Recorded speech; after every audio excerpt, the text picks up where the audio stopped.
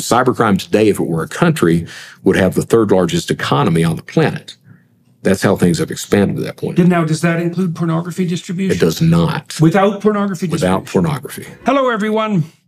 I had the opportunity to speak to Brett Johnson, and Brett had a rough life, and it led him dark places, and he spent a lot of time setting up and running the darker edges of the web, and for many years, and facilitating the development of online criminality, and it's become a real scourge in our society. And that all changed about 6 years ago when he decided that he was going to work on the positive side of the universe for a while. And so we spent a good amount of time walking through his bio and talking about how he got involved in Shadow Crew, say, from 2002 to 2004. It was an early consortium of online criminals devoted to the sales of illegal goods, drugs, guns, identities, and information, and so forth. And we walked through all that, and then the mechanics of his decision to stop and to start working with law enforcement agencies and so forth, and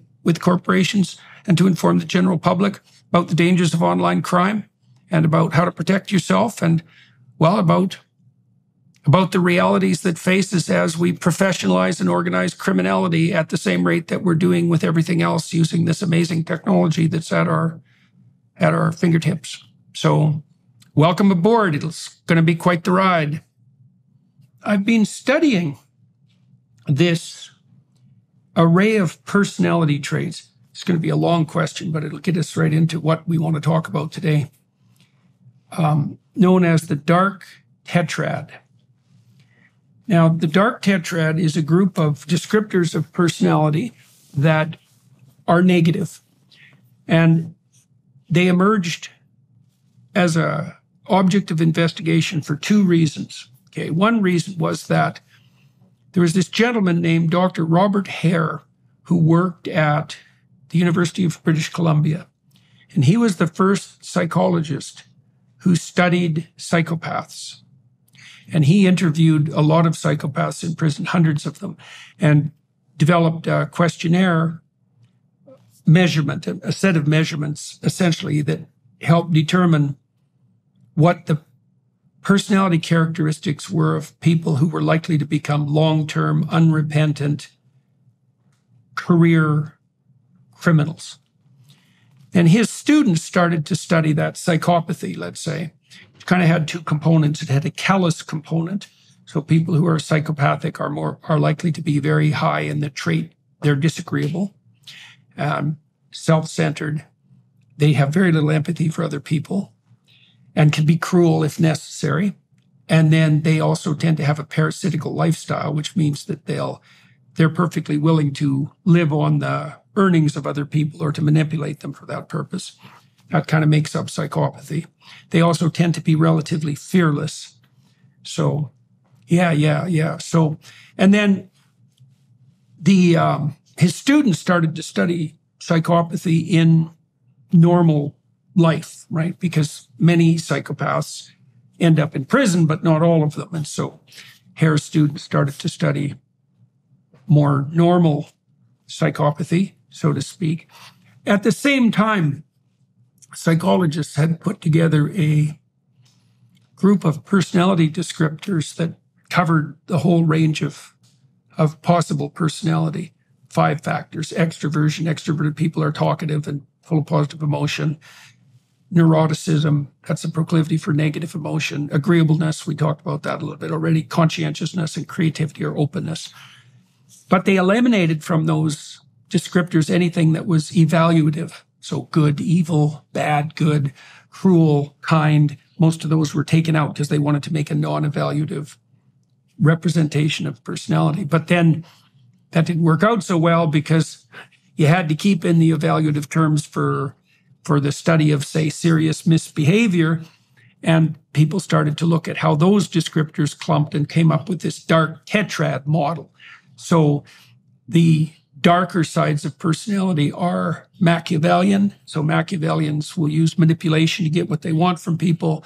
Psychopathy, which we already discussed, narcissism, which is the desire for unearned social status and attention, and then sadism, which was the latest one that was added to that, which was something like positive delight in the suffering of others. Okay, so that's the background. Now, I've got extremely interested in this in recent years because our culture is splitting apart, and there's a culture war that's occurring that's much more and more serious, and it looks like part of that's driven by polarization. And so I'm concerned that polarization is driven fundamentally by the disinhibition of the psychopathic or dark tetrad types online. So in normal interactions between people, there are lots of evolved mechanisms to stop manipulation. So for example, if you and I have repeated interactions, and if we're in a community where people know me and know you, if you can probably pull the wool over my eyes 2 or 3 times, but by the 3rd time, I'm going to catch on, maybe, and then I'll know you, right. And then word will get around, and that'll keep you under control, right? And a lot of people are kept under control by nothing else than social reputation and social pressure. That's all stripped away online. And so I'm concerned that the virtualization of the world is enabling the psychopaths. Now, I want to add one more thing to that before asking you more specifically about this.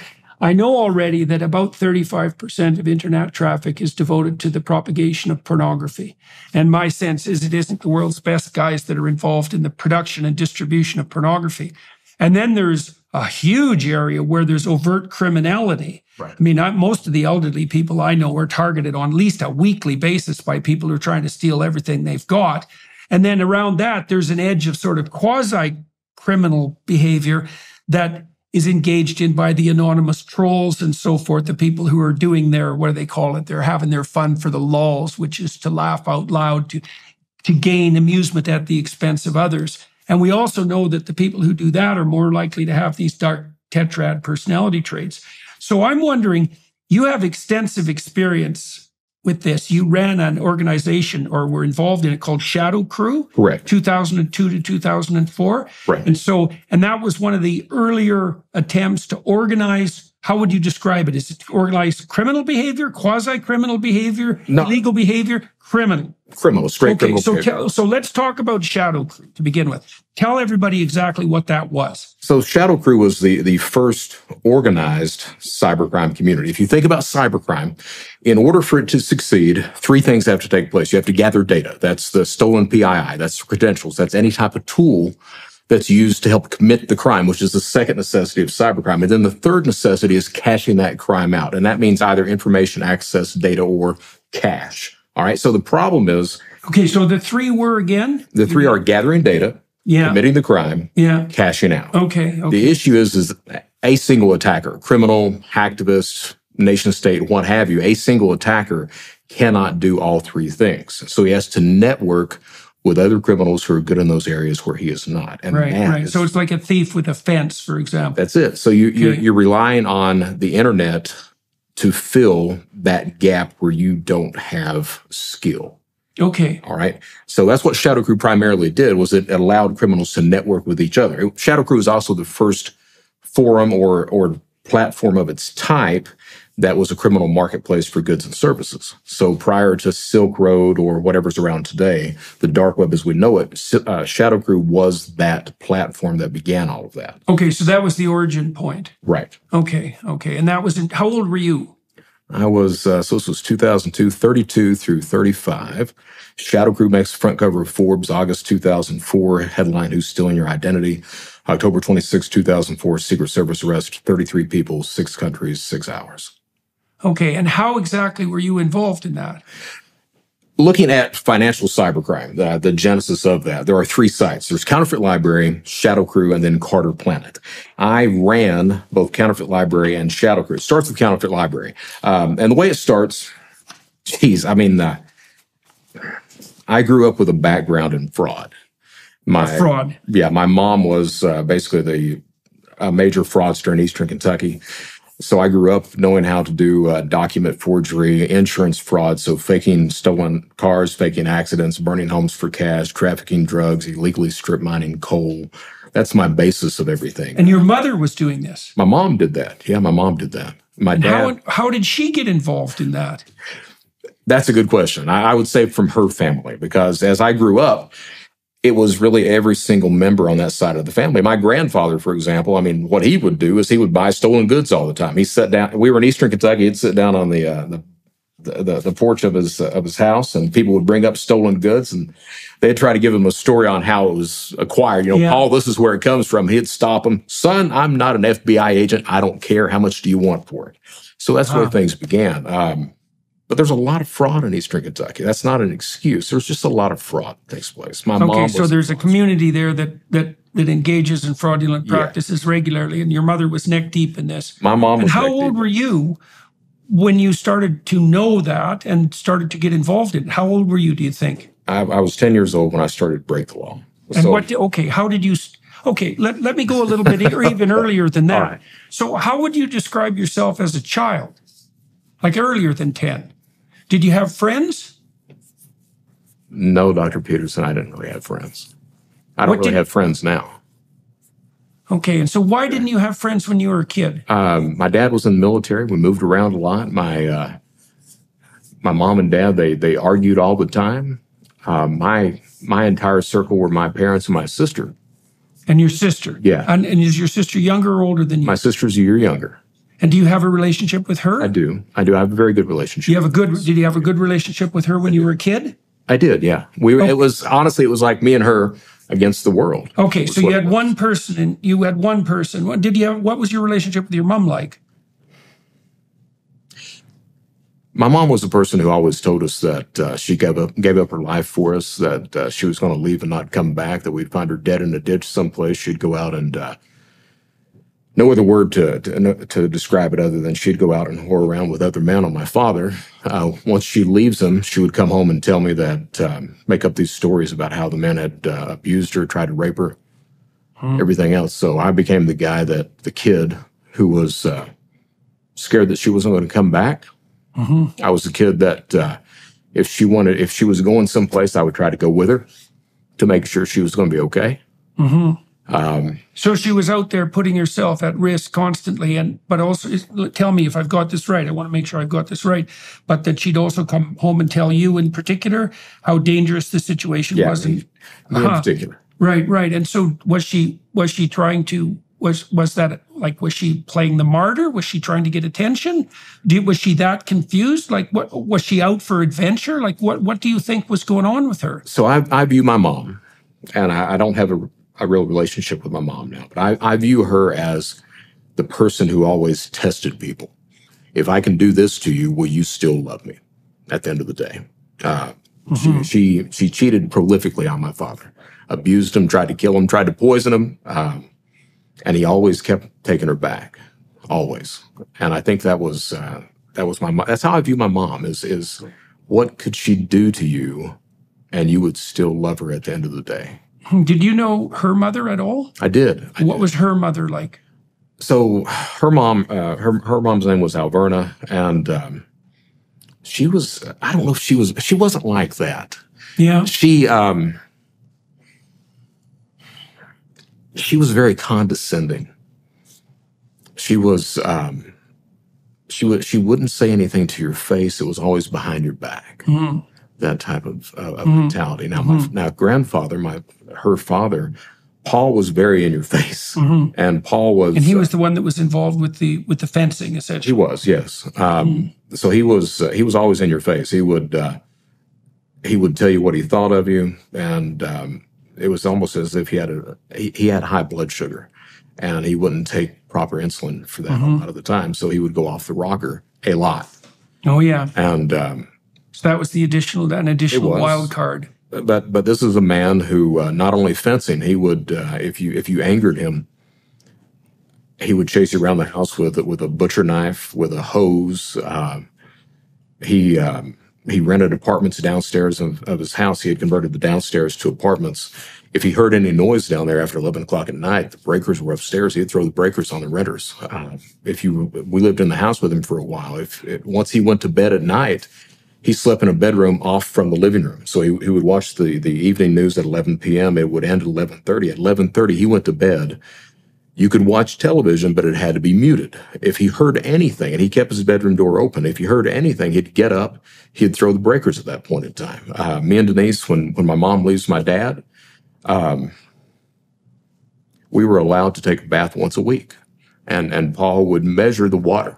You were allowed 2 inches of water, and that was it. And so that was What was your emotional state like as a kid when you were a little kid? Say even before 10. I don't remember a lot of that. I remember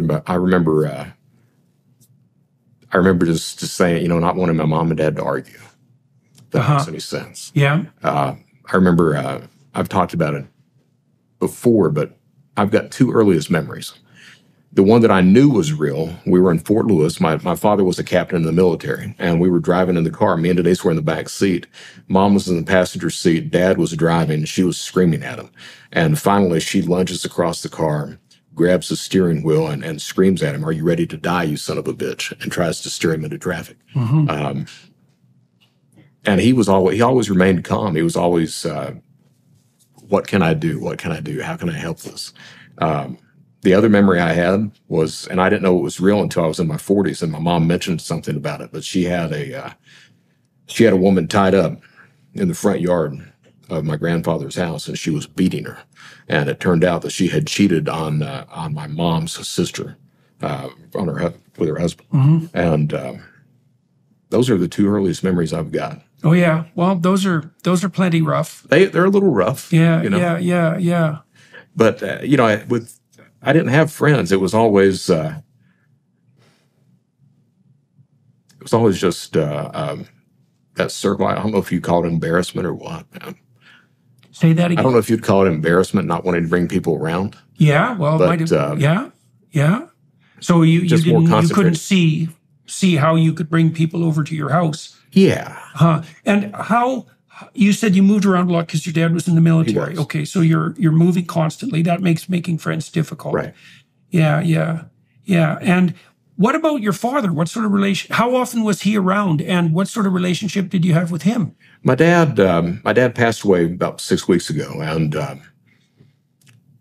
growing up, my dad was always the center of reason. If that makes sense. You never heard him yell or scream. And when my mom was, doing these things, he would try to reason with her. She would bring men home in front of him, and he would cry and beg her not to do it. She'd do it anyway. She brought this one man home and informed him, and told him that she was leaving him. And, he's sitting there crying. She leaves for a few weeks, comes back.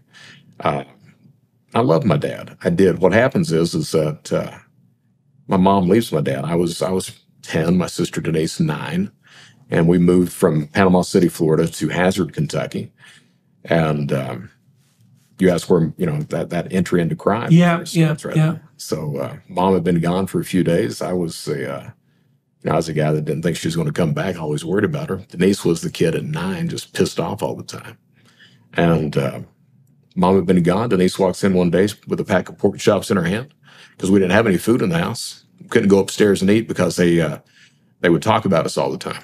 You'd go upstairs to try to get something to eat, and while you were sitting there eating,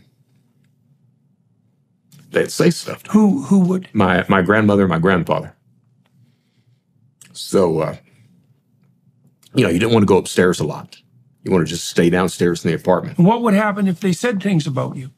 Well, nothing. I mean, they'd feed you. Don't make no mistake. They'd feed you, but at the same time they were feeding you, your mom needs to get a job. Your mom needs to do this. I can't believe this is going on.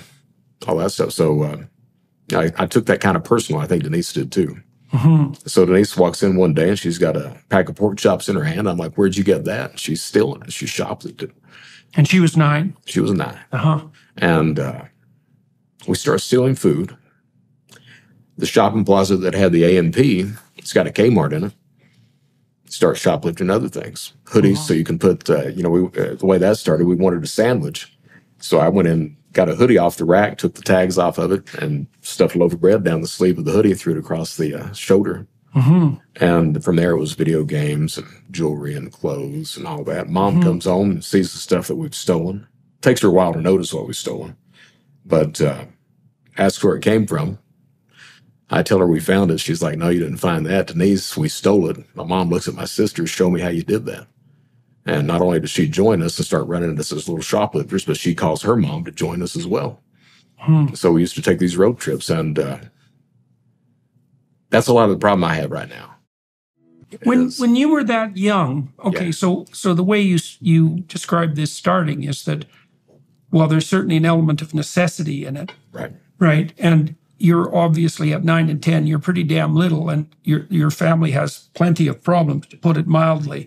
And so Denise, you said, she starts to shoplift, and then you're doing that next and relatively quickly.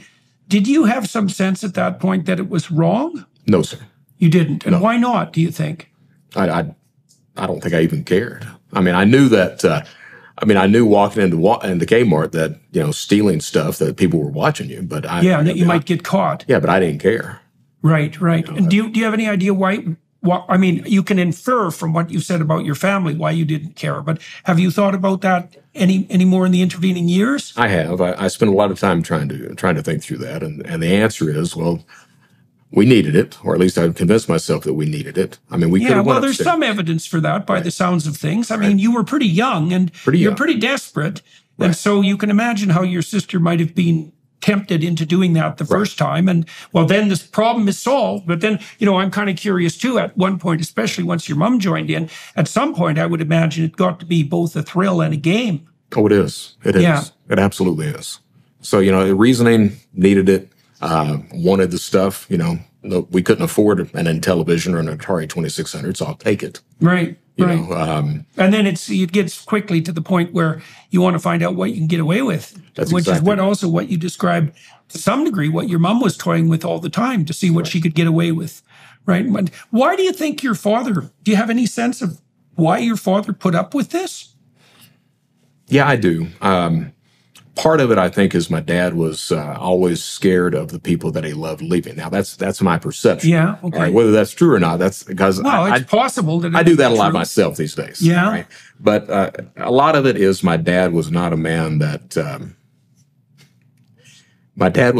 who had much of a backbone a lot of the time. Right.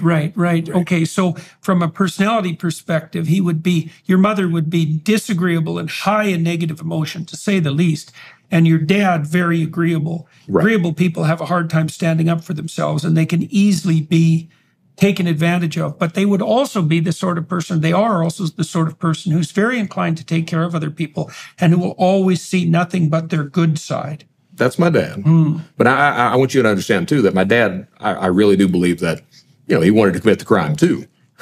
If mom had an idea to burn a home or fake a stolen car, an accident or something like that, I don't think that he had the backbone to do it himself.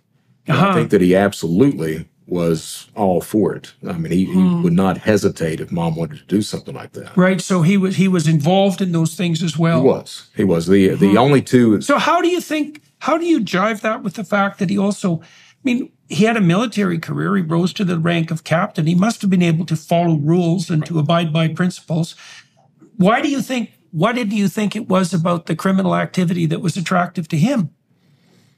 I think it's getting away with something that no one else is doing. I think it's he had the confines of the military, that type of structured environment. Yeah, being told what to do all the time too. And it's easy enough to do that, but at the same time, you want to buck a little bit. So this issue of getting away with it. So maybe you can tell me this, and this should be relevant to what we talk about later. When you were a kid, kids when they're in their teenage years generally shoplift and break laws to some degree. In fact, the clinical evidence shows that, imagine there's 3 categories of kids. There's kids that break rules all the time. They don't have a good outcome. A lot of them end up in prison. Then there's kids who never break any rules. They don't have a good outcome either. They often end up dependent, depressed, and anxious. Right? And they're not breaking rules because they're good. They're not breaking rules because they're intimidated and afraid. Okay. And then there's kids in the middle who toy with rule breaking, especially when they're adolescents. But then, they usually straighten out by the time they're 16 or 17 and put that behind them. Right? So now, when I was a kid in my little town, can remember in junior high, shoplifting was all the rage. And if you were good at it, there was certainly a certain amount of status associated with that. I had a couple of people I knew. They were older, tough guys, athletic types, big farm kids. Their triumph was stealing a canoe, right? Shoplifting a canoe, which is like they didn't even really need a canoe, but it was really a brazen act, right? Like, what's the most preposterous thing we can possibly get away with? And that issue of getting away with it, there's I think of it as a kind of arrogance and pride that's associated with that. Like, because one of the things that is true of the more psychopathic types of criminals is that they generally justify their crime with a rationalization that goes something like, if you're so stupid that I can take advantage of you, then you deserve exactly what you have coming to you, right? And it's also a demonstration of the criminal's superiority in that situation. And so I'm wondering what you think about those sorts of motivations in relationship to what your family was doing after your mother put together this little crime network around you two as kids.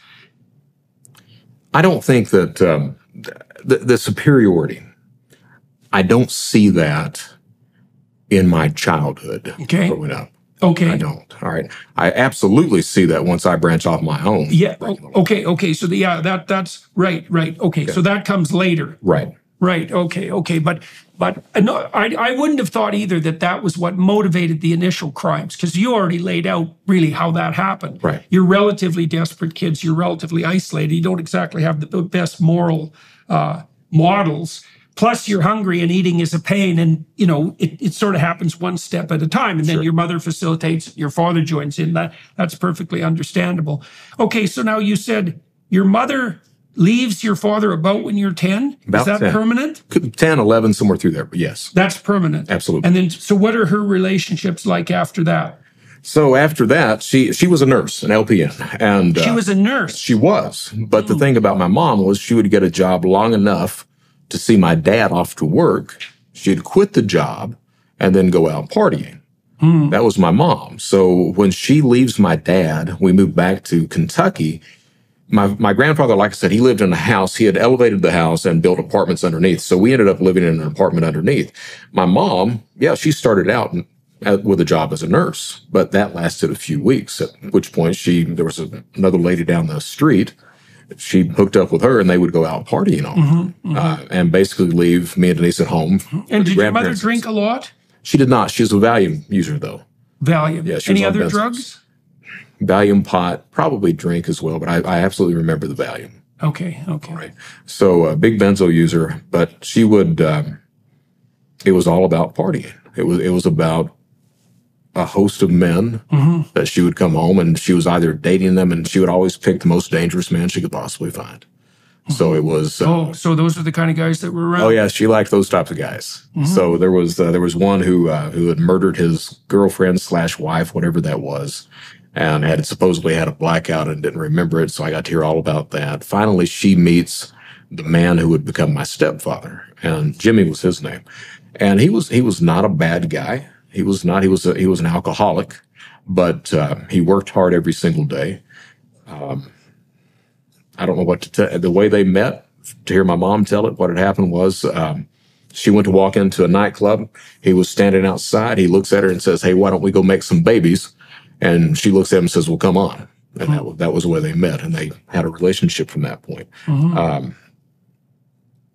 You asked about my child. It's funny that they'd want to. It's funny in some ways, meeting like that they'd actually want to have a relationship, because it's a hell of a, right? It's so contradictory, is that you establish a sexual relationship really at the drop of a hat. Right. And yet, even then, there's a pull towards something like an actual relationship. And Jimmy, from what you're telling me, it sounds like Jimmy wasn't as bad as some of the guys that your mom dragged home. I would agree. Yeah. And how old were you? Did she marry him, or did they just live together? She married him while I was in juvenile detention. Okay. And did she divorce your father? She did. Okay. She did. Okay. And how old were you when she married Jimmy? 15. 15. And you were in a juvenile detention center? I was. Okay. So let's go through the progression of your criminal career. You start out with shoplifting. I did. And then that expands under the tutelage, really, and the participation of your mother and your father and your grandmother and your sister. Anyone else involved in that? I mean, not really. Like Paul, he did a lot of fencing. Paul was just a little crazy, violently crazy at times. All right. So, but And Paul was? my grandfather. Paul's your grandfather. Okay. But it was my mom, my sister. I hesitate to say her criminal experience because other than shoplifting, she doesn't do anything else. I see. So she didn't continue to. She did not. Was there a point in her life when she quit shoplifting as well? Yeah. So how old was she when she? This would have been 12 or 13. Oh, okay. So she quit early. Yeah. So, and what happened was we took this road trip to Bristol, Tennessee. There was a mall called the Fort Henry Mall, and they would go to J.C. Penney's and steal clothes and jewelry. I would always go to the bookstore and steal books. So I was in the bookstore, B. Dalton Bookstore, stealing books. Why were you stealing books? Because I like to read a lot. Okay. Yeah. So I was stealing books, and it's like a virtuous crime. I know, right? Yeah. So I was stealing books, and I was supposed to meet them back at the vehicle as they were coming out J.C. Penney. So I go back to the vehicle, nobody's there. I wait about 30 minutes, walk into J.C. Penney's. There's 2 guards outside, and I literally hear my name come over their walkie-talkies for Brett Johnson. I'm like, that's me. So go up, and they'd gotten caught at that point. So that ended their shoplifting experience, and that ended Denise's little foray into criminal activity too. And so why do you think she quit? Denise I don't think she ever wanted to do it. I think Denise actually had that moral compass at that point in time. I see. So you think she was primarily driven to it by necessity. Yeah. And then your mother was participating, and so it got extended. And then when the hammer came down, that was enough. And so okay, well, we'll get back to Denise later. Okay, so now you, on the other hand, you're shoplifting, and so how are you reacting to doing it? Now, you saw your mom and your sister get caught. Why didn't that stop you? Well, because I was getting the stuff that I wanted. Okay. You know, we couldn't afford the video games or the clothes, or later on I was doing the dine and dash routine at restaurants and stuff like that. We couldn't afford that. So it became this thing of, okay, if I can't afford it, I'll take it. Right.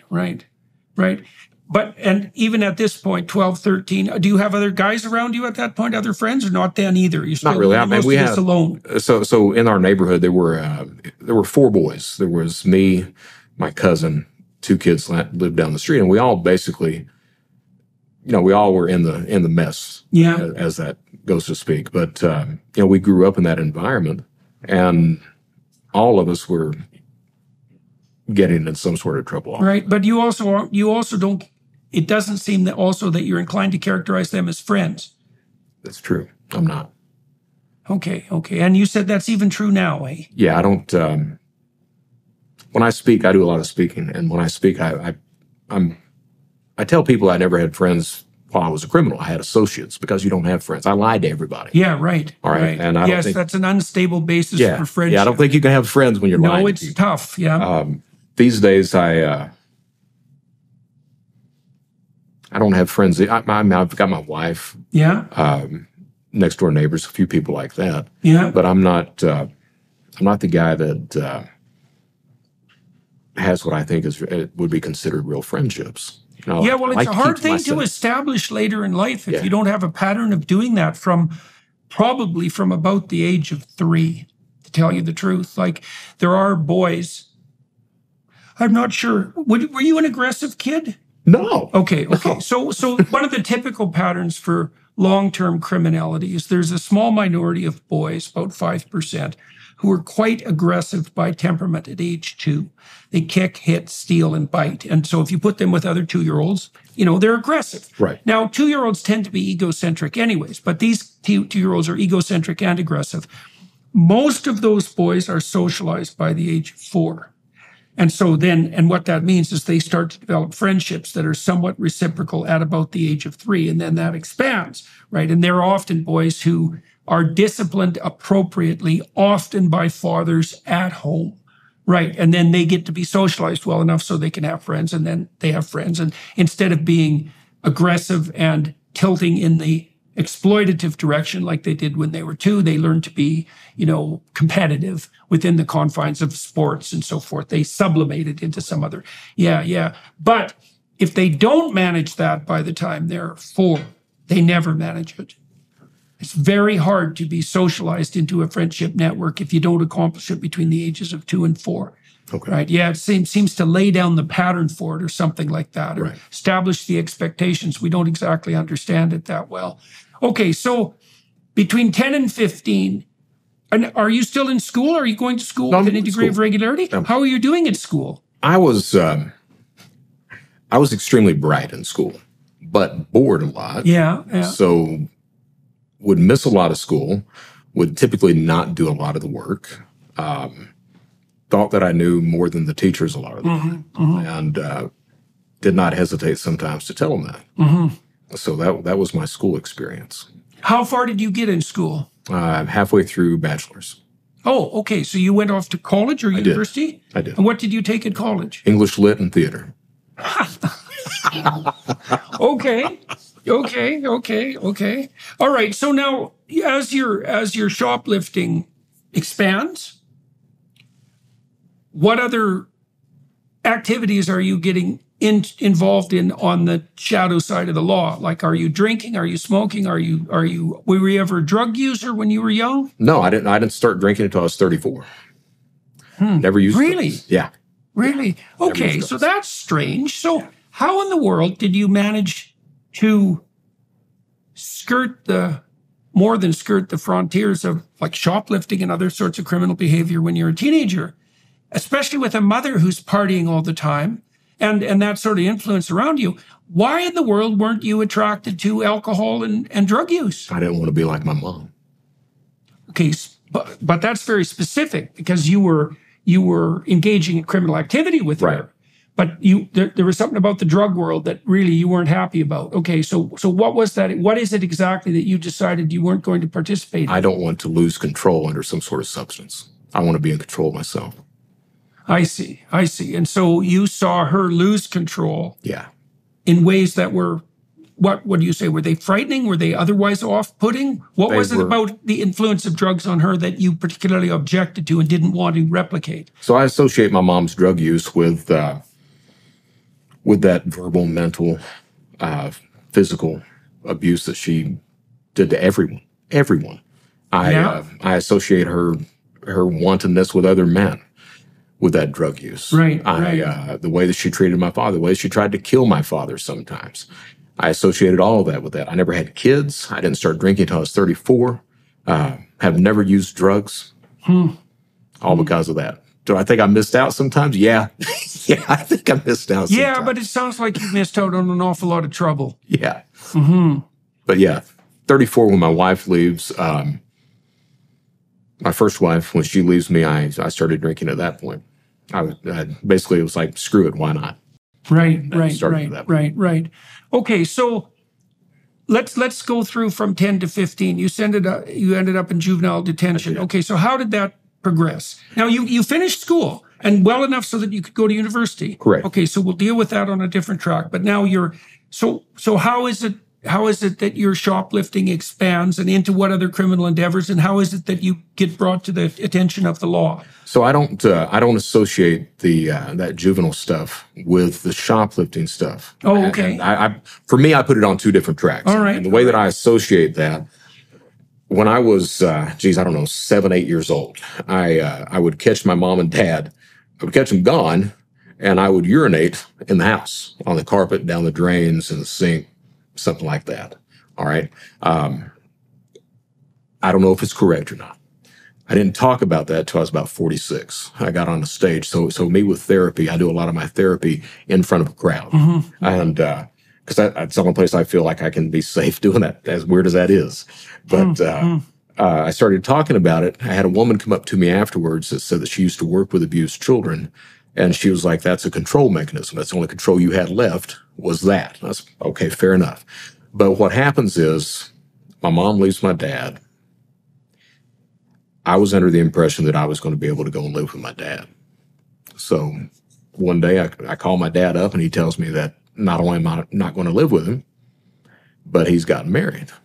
And I didn't know who he had married or anything else like that. And how long after your mother left your father did you find out this? 2 years. 2 years. 2 or 3 years. Had you seen your father in that intervening time? I had not. I didn't have a conversation with my dad for about 20 years.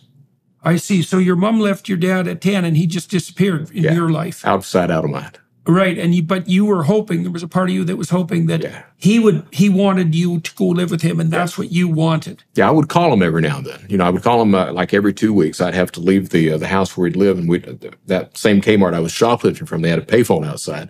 I'd go out there and call the man.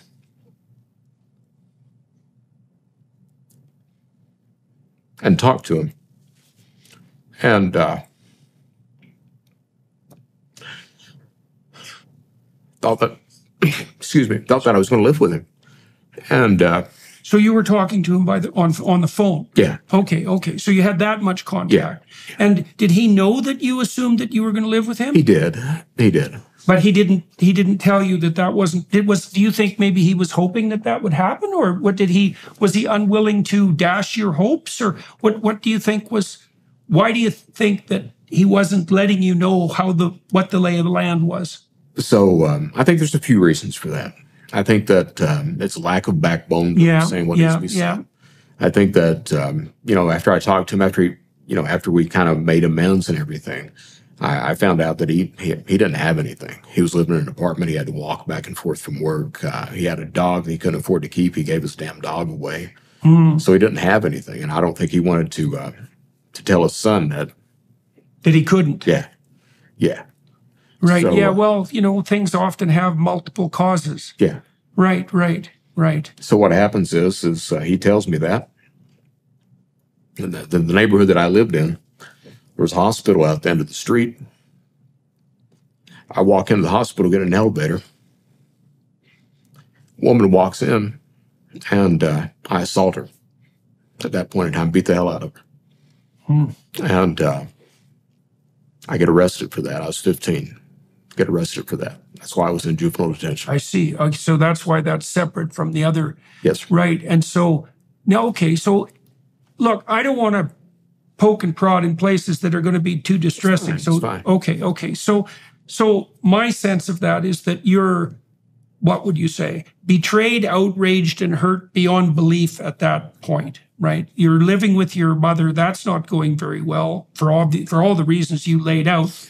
You're nursing this fantasy that you're going to go live with your father and things are going to be all right, and that vanishes. Right. And so now but the question is, why do you think that translated into the action you took in the hospital? She looked a lot like my mom. I see. Why did you go into the hospital, do you think? We used to, as kids, we didn't have any money. We used to go up there and hop the elevators, ride them up and down. Oh, I see. Yeah. So that was just something you were in there doing for fun. Yeah. Okay, so you didn't go into the hospital with any, aggressive intent in mind? No, sir. And so you saw this woman? What happened exactly? I guess all the,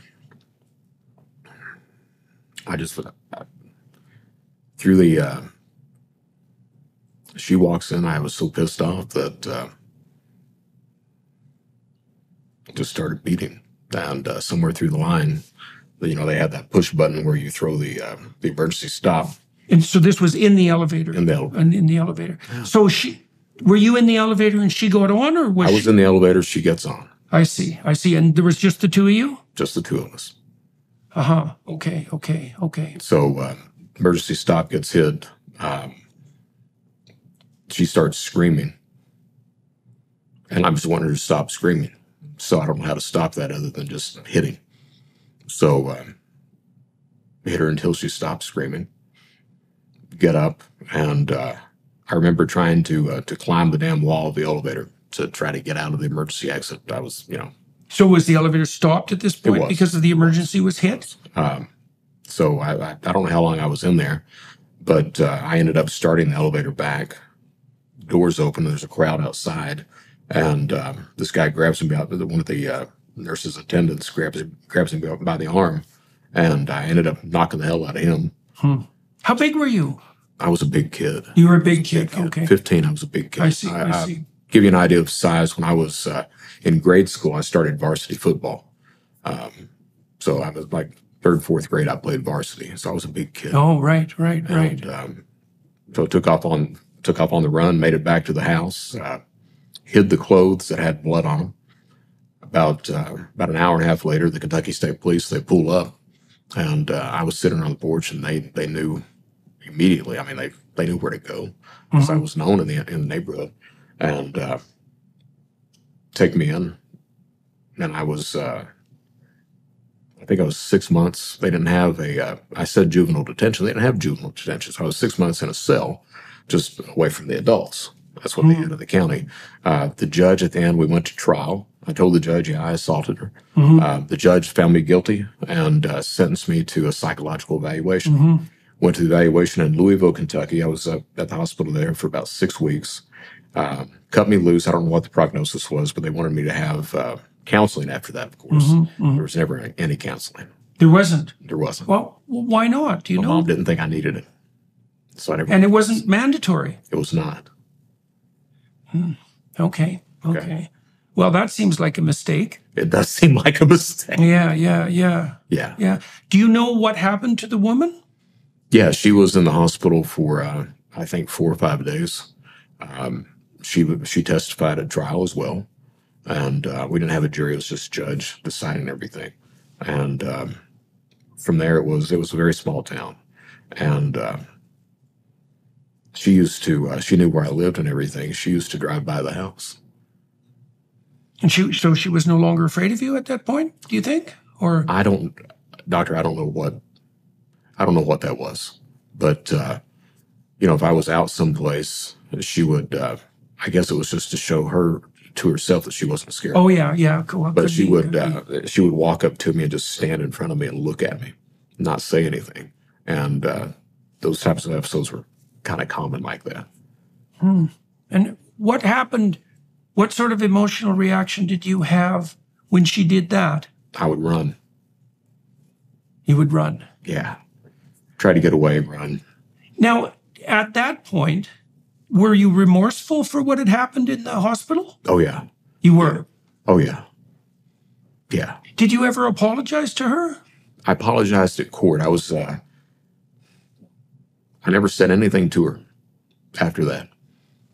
But in court? In court. And I that's one of the regrets I have. I wish I would have been able to apologize. Right. What would have you said? I'm sorry. All right. So you were in the cell for about 6 months, or how long did they keep you in there? 6 months. Okay. And what was the consequence of that for you, of the assault, the trial, and then the incarceration? How did that change you? Well, I became a pariah in a small county, so I became a pariah. Right, because people knew who you were. Yeah, everyone knew who I was. Right. So when I come back out, I'm the first high school I try to go to. The kids prevent me from coming. They actually line up outside at the high school. Oh yeah. You're not coming here. The second high school, the principal, my mom takes me in there. Same county. Same county. Second high school, the principal tells my mom that my sister is allowed, but I'm not. And I looked at my mom. I was like, "Hey, let me go to this place called Dills Combs." It was way out in the county, and she wanted to fight it, and I was like, "No, I don't want to fight. I just want to let me just go there." So she takes me there, and they allow me there. And I was a junior at that point, and they were. It was like a home to me. Why'd they allow you, do you think? I don't know. Well, the principal was open arms. Well, and you're somewhat distant too, right? So there's a bit of a arm's length relationship there. So that was a good place. It was. I excelled there. Absolutely excelled. So became head of the academic team, head of the drama department, head of mock trial. I was one of the top academic students in the state. I ended up winning for theater competition. I won Best Actor and Actress in '89 for the state. Did extremely well, and that's. But what happens is when I get there, I say this pretty consistently when I'm talking to people. That's the first real person that I met that was a good person. This woman named Carol Combs was an English teacher. I walk in, And the way she tells it, she says, I heard this voice and I wanted you on stage. And she looks at me, she's like, hey, have you ever been on stage? And I was like, well, I'd like to be on, academic team, quick recall type stuff. Yeah. And the deal was if I did theater for her, that she would let me be in academics. And I ended up heading both of those. But so what do you think it was about you that she was positively predisposed to? Guess. I think she saw somebody that was broken and didn't need to be. And you think she saw that? Yeah. Yeah, she, we'd get out of school. There was a convenience store down at the bottom of the hill. And I would have to, I'd have to wait there 4 or 5 hours before my mom would come in to get me.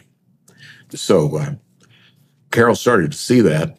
How far away was your mom at that time? How far away did you live? 10, 15 miles. Okay, so there was no reason for a 4 or 5 hour delay. No, there wasn't. And Carol started to see that after a few weeks. So she started to pick me up, take me to the house. So she became this like surrogate mother to me, and most of my time for that 2 years was spent with her, so I did really well. And then not. Okay. Well, that's okay. So that's curious, hey, because what happens is that you get a second chance, but this time you get aligned with someone who's older, who is a surrogate mother, who actually opens genuine doors for you, who encourages you. She notices things about you that you can do that are genuine, right? She opens some doors for you, and you actually start to have some success. And obviously, it seems to me that you were pretty happy about that. Oh, yeah. Okay, so then now you could be on a good track, right? Yeah. Hypothetically, because you also said you were winning awards and you also indicated that you were accepted. Where did you go to college or university? University of Kentucky. Okay. So you're going to a decent university and you're taking something apparently that you'd like to take. You said English and drama. Right. And you would steal books to read them, and you obviously had some academic inclination and some dramatic talent. So, in some ways it looks like, well, you could have a life. Right. Okay, so you graduate from high school, so what goes wrong? Well, what goes wrong is I got my first girlfriend. So I was 19 when I met Christy, and fell head over heels with a girlfriend. Finally had a girlfriend. High school. Well, I was out of high school and freshman. I see. Okay. So you're at the University of Kentucky. Right. Well, I'm at a community college first, about to transfer out. Okay. I see. How long were you at the community college? Year and a half, 2 years. And how was that for you? It was okay. Yeah. It was not as great as the high school experience, but it was okay. Okay. Right? So and you get a girlfriend. Get a girlfriend, and now coming out of high school. Why no girlfriend before that? You're doing all right at school. You're doing all right in the drama side. Hypothetically, you might have been able to be attractive to a girl. Why not? Why not before that? Do you think? I think it was the history of the elevator. I think it was. It was my view of not deserving a girlfriend. Yeah. Because of that, and just scared to ask. Yeah. Okay. Yeah. Well, fair enough. Fair enough. So what happens is coming out of high school, I had some scholarships for drama, debate, things like that. Turned those down, and because I had been talking to this girl, so wanted to stick around. And I see. So you had been talking to her at the end of high school, right at the end of high school. So you don't take full advantage of the scholarships and so forth that are offered because you now have the interest in this girl. Okay. Now, the one I did take interest in, I started community college. We were doing a show called House Divided. It was written by the head of San Jose State's theater department, and he flies in. The professor at the community college, he knew him, so he flies in to see the production, and sees me on stage, and he's like, "Hey, full ride scholarship. Do you want to take that?" And I was like, "Yeah, I want to take that." And that was for the University of Kentucky? That was for San Jose State. That was for San Jose State. So they were going to give you a full scholarship? Full ride on everything. Wow. Okay, so I was like, absolutely, we'll take that. He's like, "I'll be back in a few weeks. We'll talk about it." I was like, "Okay."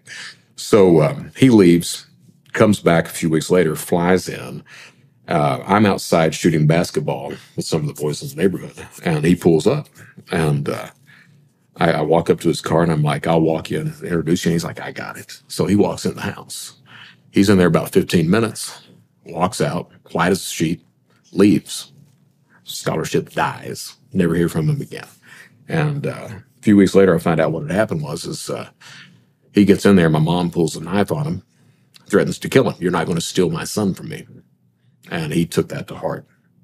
And wow. And when that happened, I kind of took that to heart too. Oh, okay, so what does that mean that you took that to heart? Is it okay to cuss? Hey, man, have at her. I was like, fuck it.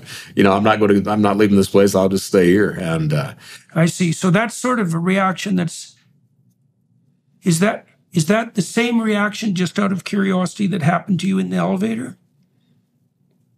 Yeah. Yeah. Okay, so, yeah, because that's an emergence of something like, and you can understand it, right? Because, well, obviously, what happened with your father, that was very frustrating and definitely something that could engender both resentment and the desire for revenge. Right. Okay, so now you've been working pretty hard at getting your act together. You have this full scholarship that's on the table, and your mother basically stabs you in the heart. Yeah. Right. And so the response you had, which was, fuck it, that's an understandable response. Have you been able to determine in the intervening years what you should have done instead? Yeah. Okay, what should have you done? I should have called this director up and said, hey, Edward, I'm coming. Let's do this. Don't worry about that. I apologize about my mom. Why not, do you think? I mean, that response you had, that's a response of anger, right? Right. And it's a response that basically says something like, instead of moving forward, I'm going to burn things to the ground. Might be me, it might be, well, God only knows what you're going to burn to the ground. But it's so interesting, because you had things set up. Right. And I mean, your mother definitely did her part to trip you up, no doubt about that. But why do you think that you succumbed to the temptation of saying to hell with it instead of taking this other pathway? Any idea? Yeah, it's a scary prospect, right? I've got. Yeah. I'm comfortable where I am, committing crime and everything else, but that fear of the unknown, of actually doing a good thing, of taking a step into something I've never done before. Yeah, I've acted. Yeah, absolutely. But going off into some lost land out in California someplace where you don't know if you're going to succeed. Yeah. Well, and you would have had to go alone too. Yeah. And that is a daunting proposition. Yeah. But on the other hand, you could have imagined thinking, oh my God, I get to leave. Thank God, it's what I've been praying for forever. I've been, maybe part of that too is like your situation in many ways was pretty desperate, and you did clamber your way out of it. But you could also imagine conceivably that you were concerned that you would take the stellar opportunity and it would turn out to be, to dissolve into dust and to burn to the ground. And so I know people whose hopes have been dashed repeatedly. They start to get afraid of hope itself, because they've put themselves on the line. They put themselves on the line and being throttled as a consequence of it. At some point, it's easy to say, I'll never do that again. It's not helpful, though, because the alternative is, well, let's find out what the alternative is. Okay, so you said, to hell with it. All right, so now you're not going off on scholarship. All right, so what happens? Well, what happens then is I dive kind of deep into some criminal activity. I was... And right away? No. Okay, were you engaging in criminal activity when you were going to the high school where you were doing well? No, I wasn't. Okay, so you'd put that on the back burner at all? Were you? Or no. Those 2 years I was busy with theater, with dramatics.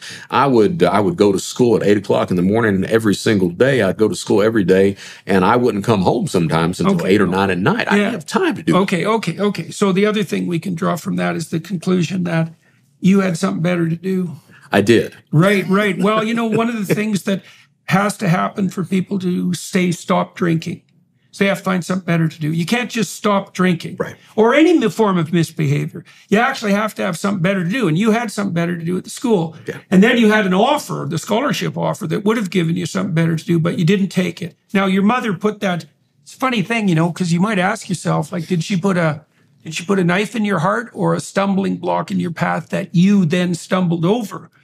Right? Because obviously, like, she bears responsibility for pulling a knife on the person who was offering you this great gift. But, you know, the mystery there too is, why didn't you, Christ, you could have gone to San Jose, like to the guy's office, and said, look, you know, I get it. You're terrified. I'll do anything to come here, right? I'll put my mother behind me. She's not a real danger. You know, give me a shot for 4 months and see how it goes. Right. You know, I mean, that would have been a sophisticated response. And you would have had to do it alone, and so it's unlikely. But you could also see that it wouldn't have been impossible, right? And so you had this opportunity instead. All right, you got to be angry at this point, I would think, you know. Oh, yeah. Okay, Oh, yeah. yeah, right. And did you ever have it out with your mother about this? I did, but that type of having it out is, well, it was basically yelling. I don't yell, but, you know, this, hey, you know, angry discussion. And then, you know, 2 weeks later, everything is kind of okay. Yeah, well, I mean, you'd seen repeated patterns of misbehavior characterizing her life, and I can't imagine that you thought that you would think that, you know, it would be possible to sort something like that out so there would actually be change. Okay, so now you lack the future you could have had it, but you also have an excuse because something's been taken away from you, right? Right, so now you have a justification for, okay, so now what starts to happen? First thing I do is steal someone's identity I used to go to school with. Wallet? No, I actually, I walked into the DMV, found out what it took to get a replacement driver's license, noticed the way that they kept records at the DMV, then proceeded to get enough documents to convince them that I was him to get them. Geez, that's elaborate. Okay, how do you come up with that idea? That's a good question. That's an elaborate plan, essentially. Yeah. So what happens is I was actually getting my replacement driver's license, walked in there and noticed that the way they kept records on the DMV, it was all paper at that point in time. And I was like, well, hell, they're not even putting pictures to the driver's licenses.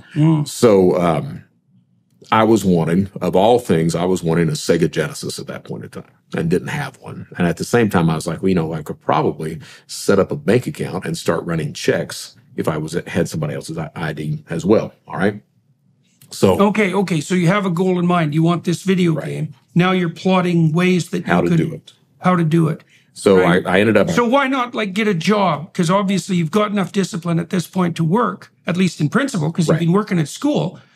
Is it because you're like? Is it because you're angry? Like what? Why not? I later on ended up getting a job. I was a manager at a Domino's Pizza for a while. Okay, well, but I broke the law from inside the pizza place too. Right. Okay. Yeah. So what? So again, what the heck? Was it fundamentally your anger? What's motivating you at this point? Because like the ability to do it. Okay, so is that when that pride in being able to do it? Yeah. So I was, you know, it's not that I needed money. Yeah. I didn't. I was when I was working at Domino's, I did all right as a manager. Yeah. All right. Eastern Kentucky, no one has a lot of money anyway, so everyone's in the same boat as it is. Right. But even if you have like a reasonable stream of income that's small, you're doing okay comparatively. Yeah, you're doing okay. Yeah. Because most people there aren't working. Right. Most are just making ends meet. Right. Me, it was, I think it boils down to, so when my mom meets my stepdad, Jimmy, I actually said this to my sister at the time, we ended up, he went broke and we ended up living in a trailer, 40-foot business trailer for about 18 months. And I told my sister, I was like, I'll never live like this again. And so at that point, you know, when I started working at Domino's, it was always like a puzzle to me. How can I get around these systems? So at that point, it was like, you know, you're getting all these orders in. And I'm like, well, I wonder if I could pocket some money and nobody know about it. Well, it turns out you can. So it was like, how much can you steal? Well, I could steal another $400 or $500 a week, maybe more than that, and keeps going to that point. Doesn't anyone find out about it? Well, right. Okay. So there's a materialist motivation to some degree. You don't want to live in that kind of poverty and that humiliation. And there's ego. Things and ego. Yeah. Okay. Ego in what way? I'm better at it than anybody else. I can do it and get away with it. I'm better. Yeah. Okay. So that's when that starts to come up as right. Well, the thing is too, you already knew that you were smart Right. And you had been rewarded for that at school and you were successful. So you had reason to think that you could probably get away with it. Right. Right, right. And that pops up a lot in my history. Yeah, yes, I imagine. Okay, so that's where it has its real genesis. Right. Though. Right. Okay. So steal this kid's identity. Turns out, so what happens is I leave that day, call the DMV, hey, what do I need to do to get a replacement driver's license? I don't have any of these identity documents. And they tell me, well, you can get some school records and you'll need to go to the Social Security Administration and get an affidavit of identity printed out by them, things like that. So I started at the school, the Board of Education. I walked in, told them I was this guy, and got his school records. From there, that allowed me. And they didn't ask for ID. They did not. I see. As long as I had a social, that was fine. So I ended up, back then you didn't have caller ID. That was widely distributed. So I ended up calling, acting like the Social Security Administration, telling them, hey, we're the Social Security Administration. We've got some sort of anomaly with your Social Security number. Could you verify your number with us? He fell for that, gave me the social. That allowed me to walk into the I see. Right. So now you're starting to be able to build an identity outside the system. Right. That's a big deal. Right. That's a big threshold to cross. Yeah. And that opens up the possibility of doing that like at a large scale right away. Exactly. Right. And you also have the motivation. You said ego. You also had the motivation, to not live in poverty and to get some of the things that you wanted, and also that, what would you say, the dawning conviction that you were smart enough to get away with it. Right. Okay. All right. So that's how that starts to develop. All right. So get the driver's license, set up a couple of bank accounts, get the checks in from the bank accounts, use that to do cold checks at every single Walmart that I could find in that radius in Eastern Kentucky. Okay, define that, cold checks. What are you doing exactly? You go in and you buy goods, write a bad check for it, and walk out with the product. Okay, and why would they accept the check? Because back then they used to. So they wouldn't be able to verify how much money was in the account against So the they check. take your word for it. Right, because most of the time that would work and they could make a sale. As long as the check didn't exceed a certain amount, they would not verify funds on the account. So I think it was like $250, $300, something like that. Oh, yeah. Okay. All right. So enough to get going. Right. So did that. And come to find out, what had happened is when I go in to get the driver's license, at that point, they had changed security. So at that point, they take your snapshot and they attach it to the file that has the DL information on it. Oh, yeah. Physically. So that lasted, and that did not stop me. I just, hell with it. Maybe I'll get away with it, and start running the checks. They bring the kid in. Of course, they get a warrant for the kid. Right. Go to serve the warrant. The kid's like, that's not me. That's Brett Johnson. So they get a the warrant. picture. Yeah. I see. So they get a warrant on me, come down. My mom finds out about it. She gets the money up to pay off all the checks, and I ended up on probation at that point. So no real consequence for that action. And that's a lot of my history, too, is I was committing a lot of crime and no real consequence. And each time would ratchet it up another notch. All right. So what do you think should have happened to you at that point that would have been best for you? Because really what you're telling me, I believe, is that in retrospect, the play in the system, the mercy that the system showed you even, was not in your best interest. No. Okay. So what do you think should have happened that time? Now, the first time with the assault, you got nailed. Right. Okay. And then, actually, your life in some ways straightened out after that for a reasonable amount of time. Okay, this time you get caught, but you get a slap on the wrist. Right. And so you don't think, oh my God, I was fortunate, I should straighten the hell out. What do you think instead? Well, I got away with it. You got away with it. There's no consequence. And right. So even though I got caught, I didn't want to get caught. I didn't think I'd get caught. But even though I did get caught, it didn't make any difference. Right. Right. And you didn't care. No, I didn't. I didn't. I mean, I didn't. That was my history. Did not care about victims. Did not care who I was hurting. Justified it and believed the justifications that I threw out. I'm doing it for my wife, for my stripper girlfriend, for my sister. I believed that crap that I threw out there too. Right. So, but you needed those extra reasons to justify what you're doing. The extra reasons being that there were other people that you were serving. So. You don't think so? I think I used those. I did believe those justifications, but I don't think I needed them in order to go out and do that. Now, what's kind of interesting with me, and I think about that a lot. When I was from the girlfriend on, if I didn't have a girlfriend in my life, I was not doing fraud. But once I had a girlfriend in that relationship, oh yeah, as much as I possibly could at that point. So there was absolutely that aspect. And was that an ego status thing as well, do you think? It was, with my dad, and that's why I hearkened back to him when I told you that he was the guy that was scared of the people that he loved leaving him. I am the guy that does not want to be apart from that romantic relationship. If I have a woman like okay, so why was the fraud necessary then? Because I could stay at the house and do it and set my own hours. Okay, so that meant, what did that mean? That you could be with the person more often, or that you could keep an eye on them, or what? Yeah, I don't have to work a 9 to 5 or an 8 to 4 job or anything else like that. I can sit at the house, kind of make my own hours, and I'm there around you all the time. And is that what, now, why did you want to be around the person that you were in love with all the time? Was it to keep an eye on them, or was it because why was it exactly? Afraid they might leave. You didn't want them to leave. Yeah. So it was actually a consequence of the relationship, and the value of the relationship. Yeah. Okay. So you could make so this is interesting though. So you could make a bond with the person that you were in love with. You think that was a genuine bond? Did you treat? So you'll have to tell me. When I was in prison, and I take this to heart, I was told that if you have an addiction, that you cannot love anything else but that addiction. Now, I view my criminal activity, especially cybercrime, as an addiction. Now, I like to say that I love my first wife. I like to say that I love that this woman named Elizabeth was a stripper. I like to say that, but the truth of the matter is I put crime first. Right, but it's complicated because you said you didn't engage in the fraudulent activity except when you had a girlfriend. Right. Right. So, well, unfortunately, people are complicated, right? And you can have more than one motivation at the same time. I mean, I guess you'd ask yourself if push came to shove situation. So I guess, one of the ways of sorting that out would be if you were in a situation where it was lose your girlfriend or stop committing crime. If you pick the option that left you continuing criminal activity, then obviously you love that more, almost by definition. And so were you ever in situations like that? Oh, yeah. So my first wife, Susan, it took her 2 to 3 years to find out that I was this criminal. All right. I lied to her every single day.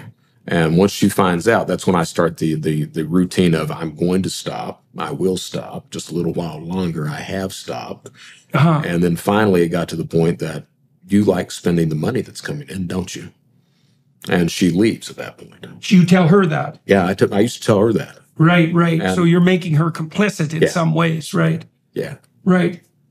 And so, okay, at that point, what's justifying the continued criminal activities? Is still the ego, the pride, the adventure? Like, what the hell exactly is the thrill of it? So at that point, that comes into this whole thing that first question that you asked about the internet. All right. Yeah. So at that point, it's really ego driven because I'm at the top of the food chain.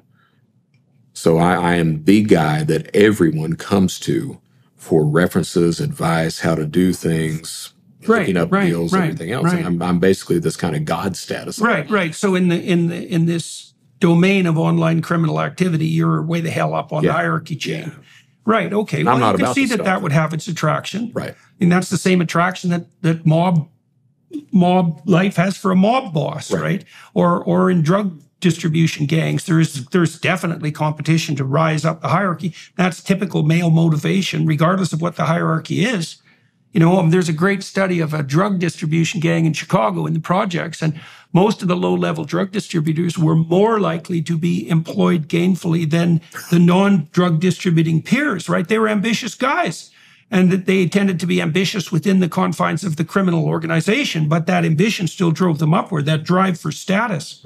Right. So, okay. So, all right. So let's go back to when you got put on parole for making this false ID, and you got caught, but now you know how to do it. Right. Okay. So now what happens? And you're about 20 at this point? Yeah, I would have been probably 2021 at this point. Okay. So you didn't get stopped. You got away with it for all intents and purposes. Right. You could think at that point, do something like, well, if the damn system is so stupid that they're not even going to call me on my misbehavior, to hell with it again. But you also said, and then we'll go back to this. You also said that you didn't have any remorse with regards to the victims. And so why do you think that was?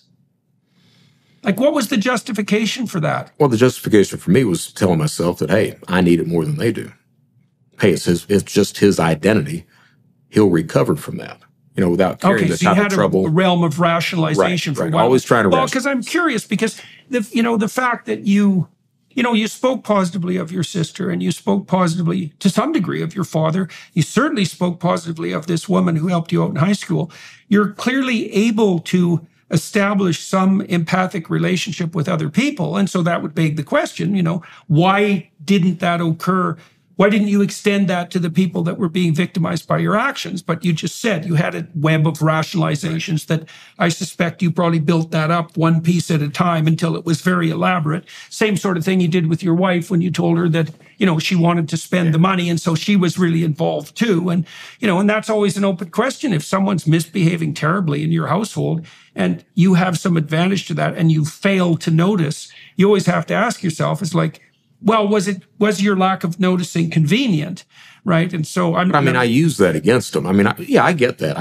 If someone loves you, and Susan absolutely loved the hell out of me, and I knew that, I knew I was never going to quit breaking the law, but would tell her that in order to smooth things over, pretend that I wasn't in order to smooth things over. And then when it pops up again, I'm so sorry, I'll never do it again, blah, blah, blah. Did you feel that you were genuinely sorry at that point, or was that just an act?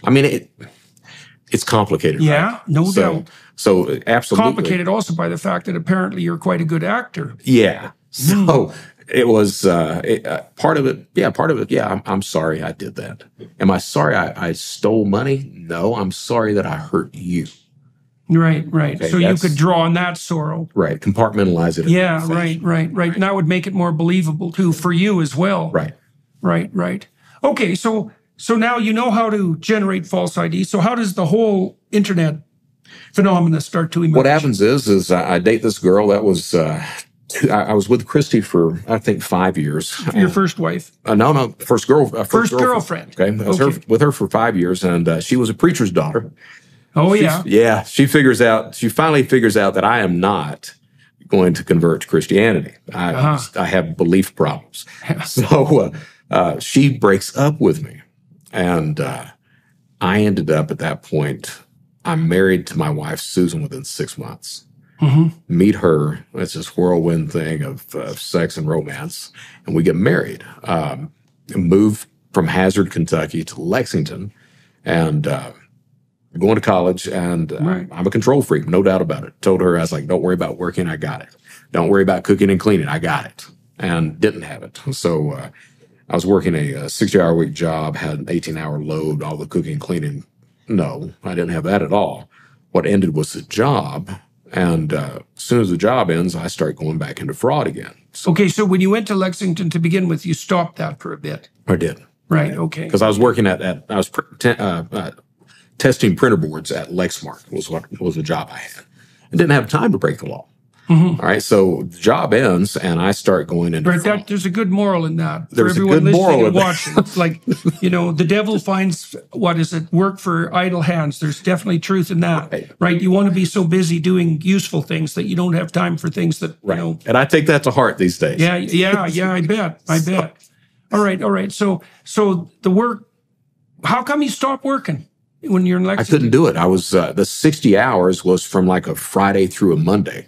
So I would be in there 15 hours a day and then try to go to class with a 18-hour class load the rest of the week. And so you took on too much. Yeah.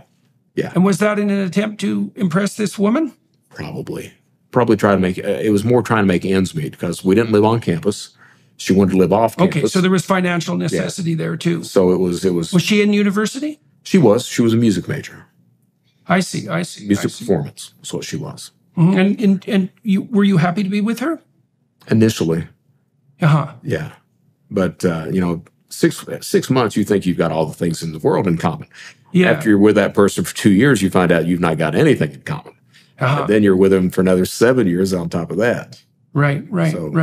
Okay, so your job, you quit. I quit. You quit. And then, okay, so what happens then? Quit the job, start in telemarketing. And I'm good on a phone. Oh, yeah. So start with telemarketing and good in what way? In manipulating people to buy the product. Right. So that's online, real life training for manipulation. Right. Right. And you already have some skills as an actor. Yeah. So I'm very good at that. Start at a cemetery. The cemetery transitions over because there was a better position at the Shriners Hospital. They had a third-party company coming in doing telemarketing for fundraising, selling circus tickets, things like that. Did that. Once that gig ended, that same company transitioned over to raising money for the Kiwanis Club. And they were selling food baskets. So what I did was I was like, you know, I can run a Kiwanis Club myself. So go down and get a business license for my own charity and start telemarketing, telling them that I'm a Kiwanis Club. So when you learned to sell food baskets for Kiwanis, you said in all of that, you learned to be manipulative, let's say, or better at it. Right. So what tricks did you learn telemarketing that then enabled you to produce the next scam? How much of a theory do you have of that? I mean, you're a smart guy. You must have been thinking through the processes that you use to entice people to buy. Well, you were selling something that was genuine to begin with. Right. But you said I believe, that you were good at manipulating people. And, you know, the line in sales, especially something like telemarketing, between selling and manipulating is, you know, it's a tricky moral line. Right. Right. And you can be disproportionately rewarded in a telemarketing operation if you happen to be good at it. So what were you teaching yourself to do while you were telemarketing? Well, see, you got to backtrack a little bit on that. So you got to realize that when I was a kid, and this is this whole thing called social engineering. So as a child, I had to know what the adults were doing around me, what they were thinking, how to try to, you know, to survive that Paul Campbell routine sometimes. Right. So I had to know what was going on. That translated really well to phone work. So you're paying attention. You're doing this active listening thing. So the first few seconds of the call, depending on the tone, depending on the aggression of the person, how they're answering the phone, everything else like that, you know whether they're in a hurry. You know whether they're dominant or passive. You know exactly how to handle that call. Do you need to come in and be aggressive? Do you need to come in and be more passive and submissive with that call? And did you mirror the people? Like, if they were aggressive, what would you do in response? If they were aggressive, so it's all predator prey. Yeah. Right? You're depending on the relationship that you're with someone, you're either predator or prey, but it's not always that you're predator or prey. You have to know when to make that switch. If you're making that switch, so an aggressive person, you'd come in with more of a submissive type attitude until finally you're ready to take over that call. All right. I see. So you back off and look for your opportunity. Right. You're always gauging the person. You're always paying attention to what they're saying, how they're saying it, the pauses that are taking place, everything else, until you've read that person enough, and you need to do it quickly. You've read that person enough to know exactly what you need to do to trigger that sell, to do that manipulation, to get them to do what you want them to do. And that's exactly right. And was that a game? Yeah, that's a game. Yeah. But that's the exact same thing that translates extremely well when we're talking about online crime. Right. Okay. So that all these it's interesting too, because telemarketing is sort of, it's the gateway to virtual, right? Because you're just on a phone. You're not actually there in person. So you're half virtual on the phone. Right. Right. So you're learning all sorts of tricks. Right. And you get good at it. How long do you do that? I did that for married in 94, so probably through 97, 98. Oh, yeah. So 4 years. Yeah. Right. How many hours a week? 30, 40 hours a week. Okay. So you definitely develop expertise in this. How long till you branch off with your own false charity? So that would have been 2.5 years in. Okay. And how long did you run the false Kiwanis organization? Probably 8 to 9 months. Okay. And what happens is I was doing some telemarketing, and I was a one-man operation. So they would, I did not have a drop address for them to send checks for cash. I would actually go around and pick it up. Oh, yeah. It seems like a bad idea. Yeah, it's a horrible idea. Yeah. So went to pick up checks, walked up to this guy's door. He walks outside on his porch. He's like, "You are not with the Kiwanis Club." I was like, "What are you talking about?" He's like, "I'm a member of the Kiwanis Club, and law enforcement's on their way." Oh. So I get in the car, take off, get caught, serve 3 months in a county jail. All right. And what was the dollar amount of fraud that you'd managed at that point? I was only charged with maybe $6,000-$7,000. Oh, okay. Just the amount of checks that I had on hand. I see. And what do you suppose it was in total at that point? Any idea? For that 8 months, it wasn't much, 30. Okay. Not much. Okay. And were you still working as an actual telemarketer? I was not. You were not. So this was like your full-time job now. And were you doing that like 8 hours a day, or how much time? 4 hours a day. 4 hours a day. So 5 p.m. to 9 p.m. So that's when you find most people are at home. People are right, during the day. Right. They're What were you doing during the day? hanging out with my wife, Susan. Oh, okay. So so you got to hang out with Susan at that. Then take 4 hours off to do telemarketing. Okay. And then one day a week you'd go around and pick up checks and money. Okay. And so you got picked up, and you got, what was the punishment at that point? So I was looking at a year and a half. Yeah. Got a lawyer, did 3 months. Is what I did. All right. Okay. Now that absolutely ends the telemarketing fraud bit at that point in time. Yeah. Okay. So Susan and I, we lose our So what was it like to be in jail for 3 months? Now, I presume you were in the general prison population at this point. Minimum security prison? County jail. County jail. Yeah. All that was county jail. So in Kentucky, if you don't serve any more, if you're not sentenced to any more than a year, you do your time in a county jail system. Okay. And what was it like being in the jail for 3 months? Interesting. So it's very loud. Yeah. You've got some violence that goes on. So at that county jail, it was not horrible. You didn't have like a riot popping off. You didn't have inmates trying to kill each other. And were you good at defending yourself physically? I mean, are you the sort of person who gets bullied in jail or not? Do people leave you alone? I'm not. Did they leave you alone? Yeah, they did. Okay. Why? I was big to begin with. Yeah. Okay. So But that's I was definitely also a contributor. I was also very gregarious. Smart enough that if someone needed a letter written or some advice or something, I could tell them. Okay. So you could be useful when it was useful. And useful matters in prison. Uh-huh. It matters a lot. Uh-huh. So useful matters pretty much wherever you are, as it turns out. Yeah. Okay. So, all right. And you were there for 3 months. 3 months. Okay. And what's your wife thinking about this? She's crying every day. Right. And did she have any idea you were engaged in this sort of activity at that point? She did know at that point. She did. Okay. I don't know what she thought, but she certainly knew I was breaking the law when I was going around picking up checks and doing telemarketing fraud. Okay. She certainly knew that. And why did she put up with that? Because she loved me and I manipulated her. Yeah. Okay. That's why. Okay. Same. Okay. Yeah. Right. Again, it's that me putting criminal activity in front of the relationship. You know, she'll because I'm the man of the house and I'm paying all the bills. She will get accustomed to it. Right. Oh yes. Okay. Also that. So she becomes reliant on it as well. Right. Do you suppose there's a part of you that knew that if she became reliant on that, she would be less likely to get in your way? I think so. Yeah, that's a rough one. Yeah. Yeah. Okay. Again, like I said, man, I'm a control freak. I am. You know, I want to be the person that provides for the family. I want to have that position. I believe it's my job to do that. The problem back then is that job was fraud. Right. That's the problem. Yeah. Okay. So you're there for 3 months. You get out. And what do you conclude from being there for 3 months? You have to do it better the next time? I conclude I should not do telemarketing fraud anymore. That's literally the conclusion. Yeah. So I start... there's a little problem generalizing there, I would say. Yeah. So I move over into online stuff. Okay. Is what I do. And that's when? What year? This would have been 96, 97. Okay, so that's early in the online world, right? So you're an early adopter of online technology. Right. So what I do is... And how did you learn to use computers? I was always adept in that. You were? My dad, when we were in Panama City, that one of the Christmases, so my dad, we moved to Panama City. The only job the man could get was at a 7-Eleven as a midnight clerk. And that Christmas, he gave me and Denise $70 a piece. That's all he could afford for that. And he surprised me.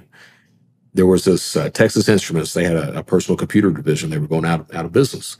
So this man goes and waits 2 hours in line to get this TI 99 4A. Oh, yeah. To give us, what year is that? Geez, this would have been 79. Okay. So that was very early. Right, because computers really didn't become widespread till about 83, 84. Even that was really early. Right. Right. So you had one very early. So, and it was, it's a glorified video game. It was but you're in the game at that. But you're in it. You're programming. You're typing in all the lines of code and everything, so you can play that game for 10 minutes. Right. And all that. Right. So from there, it's kind of took. Sure. But you got to understand that it's not really, a lot of crime online is not really being adept at computers. It's being adept at fraud. Right, but the computer wasn't an impediment. Right. It was not.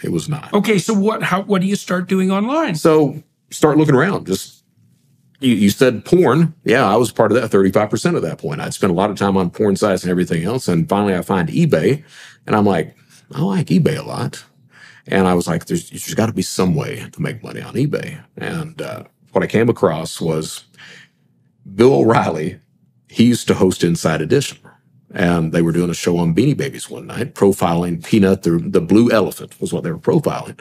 And I was watching, and I was like, I'm a naive guy. I was like, I'm in Kentucky. There's got to be one of these little animals someplace in a store, in a bin someplace, because he was selling for $1,500 on eBay. So go around, the next day I skip my classes, go around to all the little stores. Takes me about 3 hours to figure out, no, he's not in a store. He's on eBay for $1,500. Right. They'd already been well scavenged. Exactly. Mm-hmm. So I was always the guy that did research. I go home and I start researching. Okay, what do you have to send? If you don't send an item in the mail, can they arrest you for that? Is what I was like. Turns out they can. So I was like, so how do you get around that? Well, it turns out that they had these little gray Beanie Baby elephants for $8. Bought one of those. Stopped by Kroger on the way home. Picked up a pack of blue RIT dye. Oh, yeah. Went home, dyed the guy. I was like, I can tell the lady, if nothing else, that damage in shipping, something like that, because they were exactly the same except for the color. So put a picture of a real one on eBay. She wins the bid. How much like the real one did they look? Not at all. Oh, looked like it had the mange when you got it out. So it's made out of polyester. Right, so it's hard to dye. Yeah, you can't dye it. Right, it'd be splotchy and everything. It's wet and everything else. And I was like, what'll happen is she'll get it in the mail. She'll see that it's been wet and everything. She'll think it was damaged in shipping. I can claim that if nothing else. All right. So dyed the thing, sent it out to her, get a call as soon as she gets it. But before I sent it out to her, I was like, hey, I want to make sure I get my money. Send her a message. This is a social engineering thing again, because I don't want to be on the defensive of this conversation. I want her on the defensive. I want her to have to establish trust with me, not me with her. Mm-hmm. So I sent her a message. Hey, congratulations. You win the bid.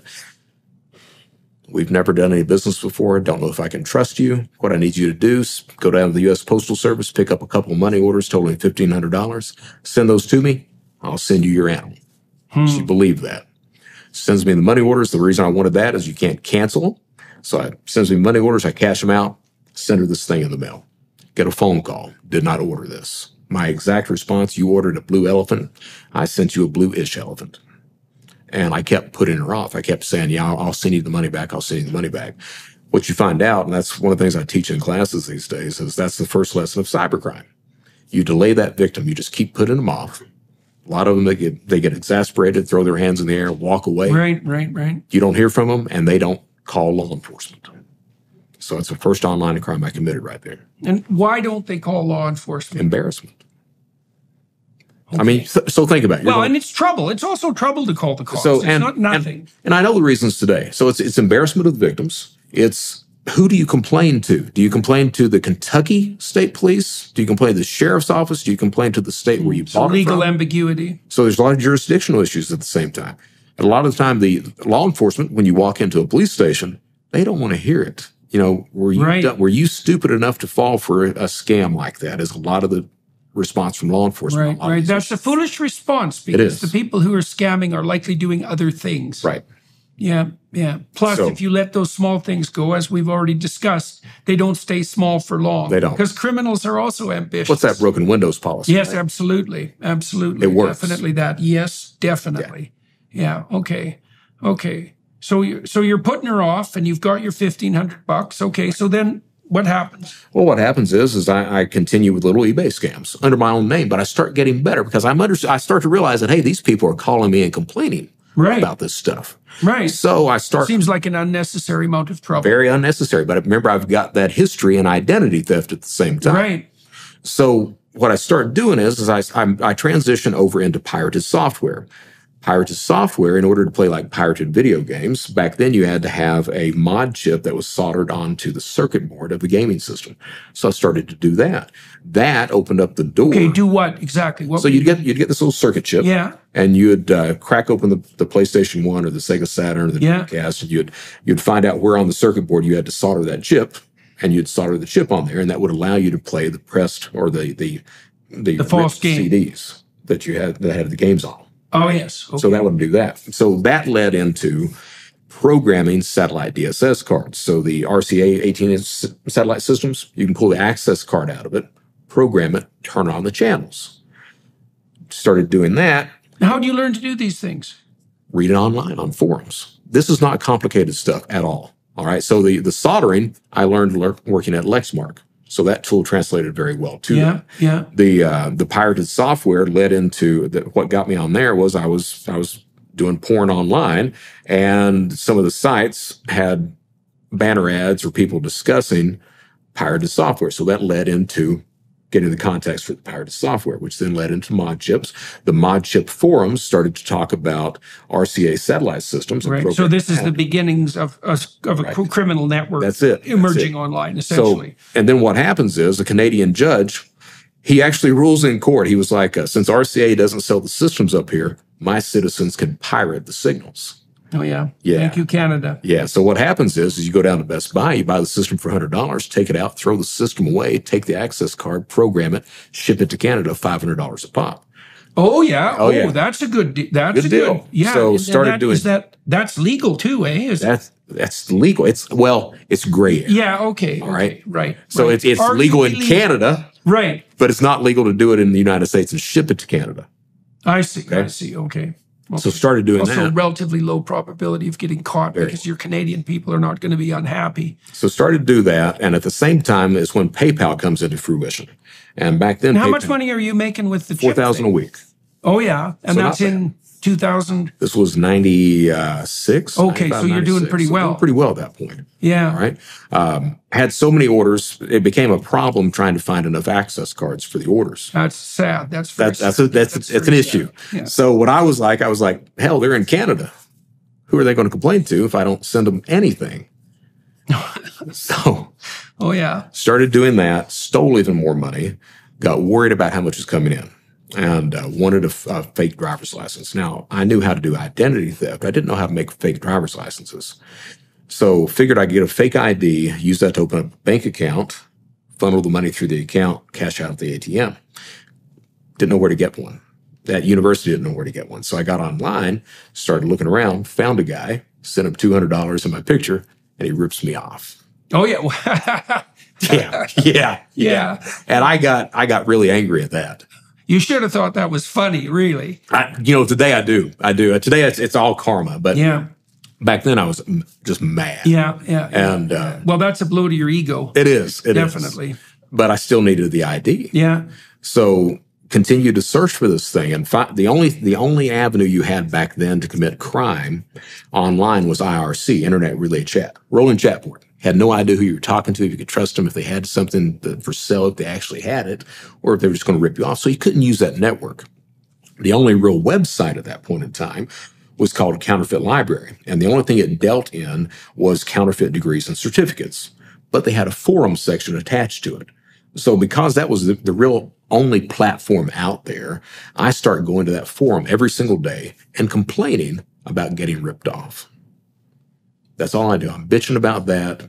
And about getting ripped off for the ID. Yeah, because I'm looking for this ID. So I'm complaining about getting ripped off, and I still need this ID. I see. So what happens is, because that's really the only trustworthy platform that's out there at the point, you start having these other people coming into this forum as well. I ended up partnering with two other people, a guy from Moose Jaw, Saskatchewan, a guy from LA. The Moose Jaw guy. Moose Jaw, this international crime. Exactly, right? Moose Jaw. Yeah. So Moose Jaw, he actually made fake IDs. So he gets me one day on ICQ and he's like, hey, I can make you a fake driver's license. I was like, well, make it. He's like, no, I'm going to charge you $200. I'm like, yeah, like shit you are. Well, by this point in time, I'm friends with the people who actually own the website. We're shooting emails at each other and everything else. And I'm like, I tell you what, I'm going to send you $200. So that way, when you rip me off, I can have you banned from here and I don't have to worry about you anymore. And he's like, bet. I was like, okay. So send him a picture, send him $200. 2 weeks later, I get a fake driver's license. Is it a good one?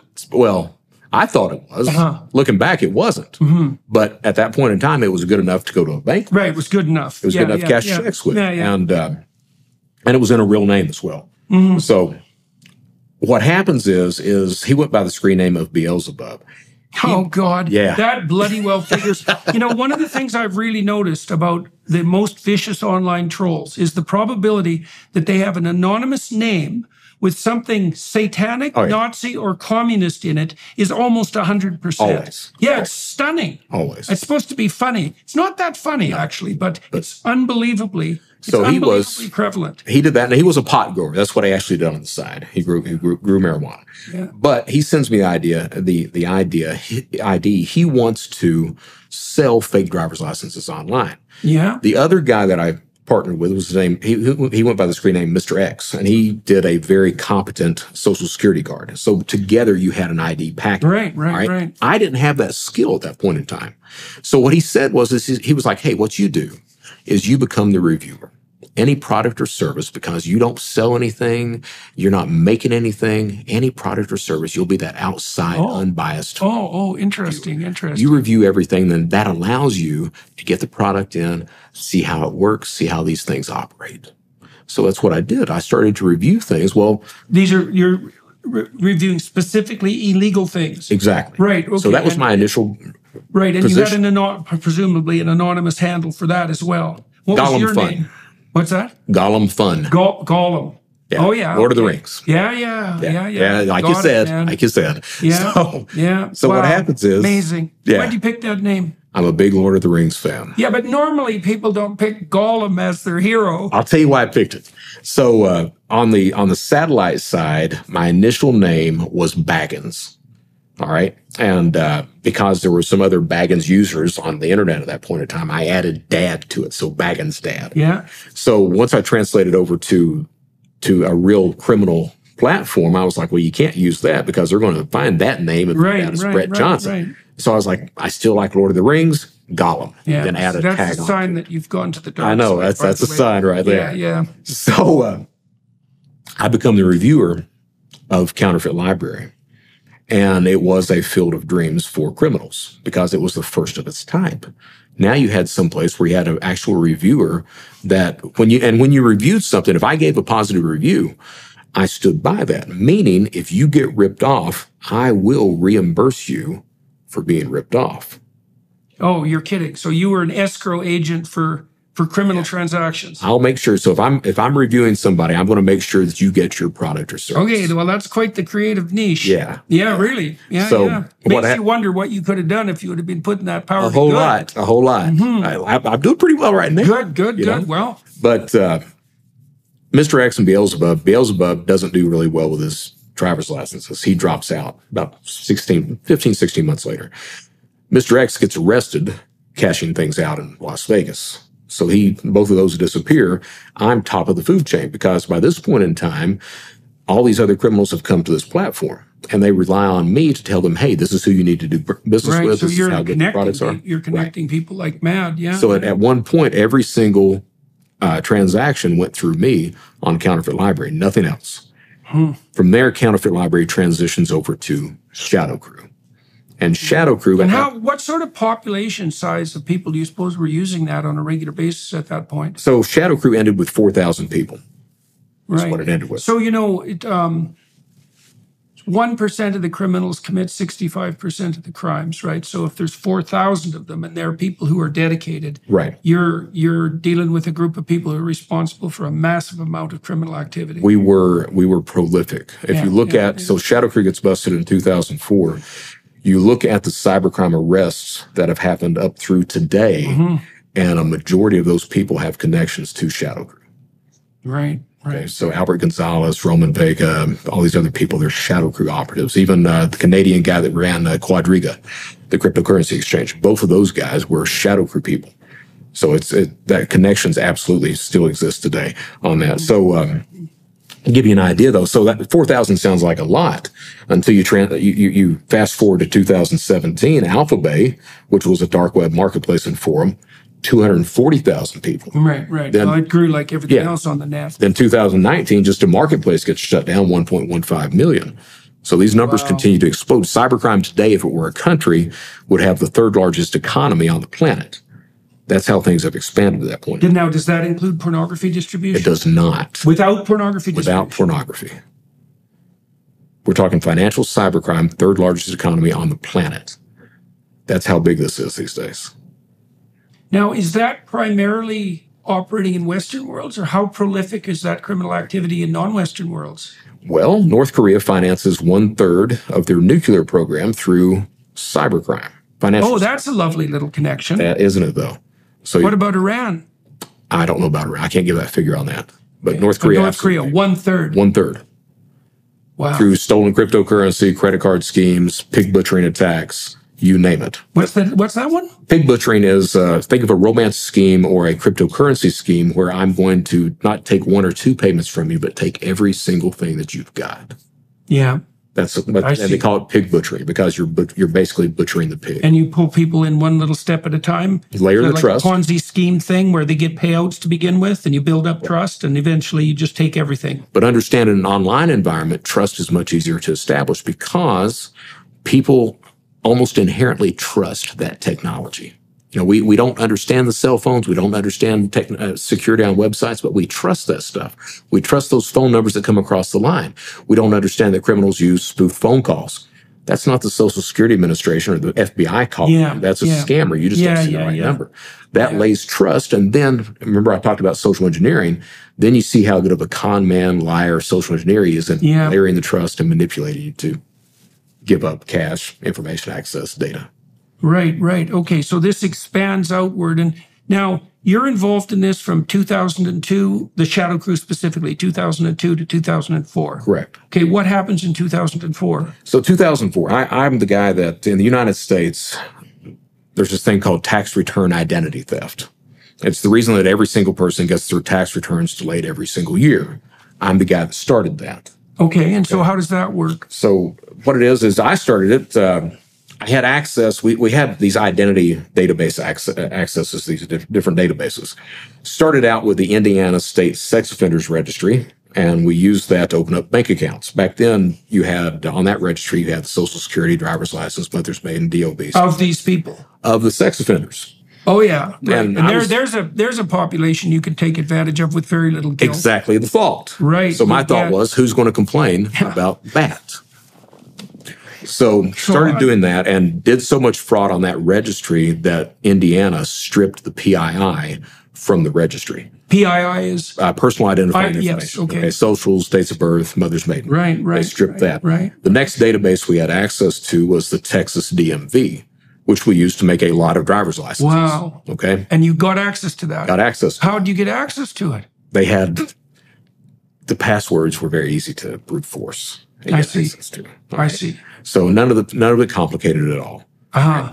The final database that I had access to was the California State Death Index. Oh, yeah. All right. So I started to look at that, and I was like, I wonder, because I was looking for money to come in. I was like, I wonder if you can file Social Security benefits for the people who are deceased. And how does the federal government know if you're dead? Right. Because in the United States, a state database does not share information with a federal database. So the state can know you're dead, but the feds may not. As a matter of fact, prior to 1998, if you died, the only way the federal government knew you were dead is if the family filed a Social Security death benefit, only paid like $200. So most family members did not because they're in grief at that point in time. They didn't even know about it. Right. After 98, that law changes. Now the hospital or the funeral home can do that for you. Okay, and they do. So back then, I was like, I wonder if you can do Social Security death benefits, retirement benefits on these people. You can't, because the numbers have been dormant for so long. They want you to come in for a sit-down interview. The next thought was, I wonder if you can file taxes for tax returns on these people. You can. All right. So the way that system works is you pay your taxes. The U.S. government gives you a refund on those taxes before they are able to verify with the employer whether that person was hired and worked and had taxes withdrawn. So you can file a false return that's very realistic for someone else and claim a return. And they will send you the money. Oh, yeah. Okay. So I started doing that. I would file around 180 tax returns a week. Got to where I was manually able to do one every 6 minutes. Sunday through Wednesday file returns. And for what amounts approximately? 3,000 and under. And why did you pick that amount? So I was one of the things that you find out with cybercrime, and I was always good on research. So tax return, tax identity or tax return theft had been popular. And what you saw on the indictments was people would have those returns deposited to their own bank accounts. Okay. I didn't want to do that. No, you learned that already. I learned that one already. So what I wanted to do is I wanted to find some sort of payment instrument that would accept a direct deposit from the government. At about the same time is when these things called prepaid debit cards start to hit the market. And back then they used to advertise them as payroll cards.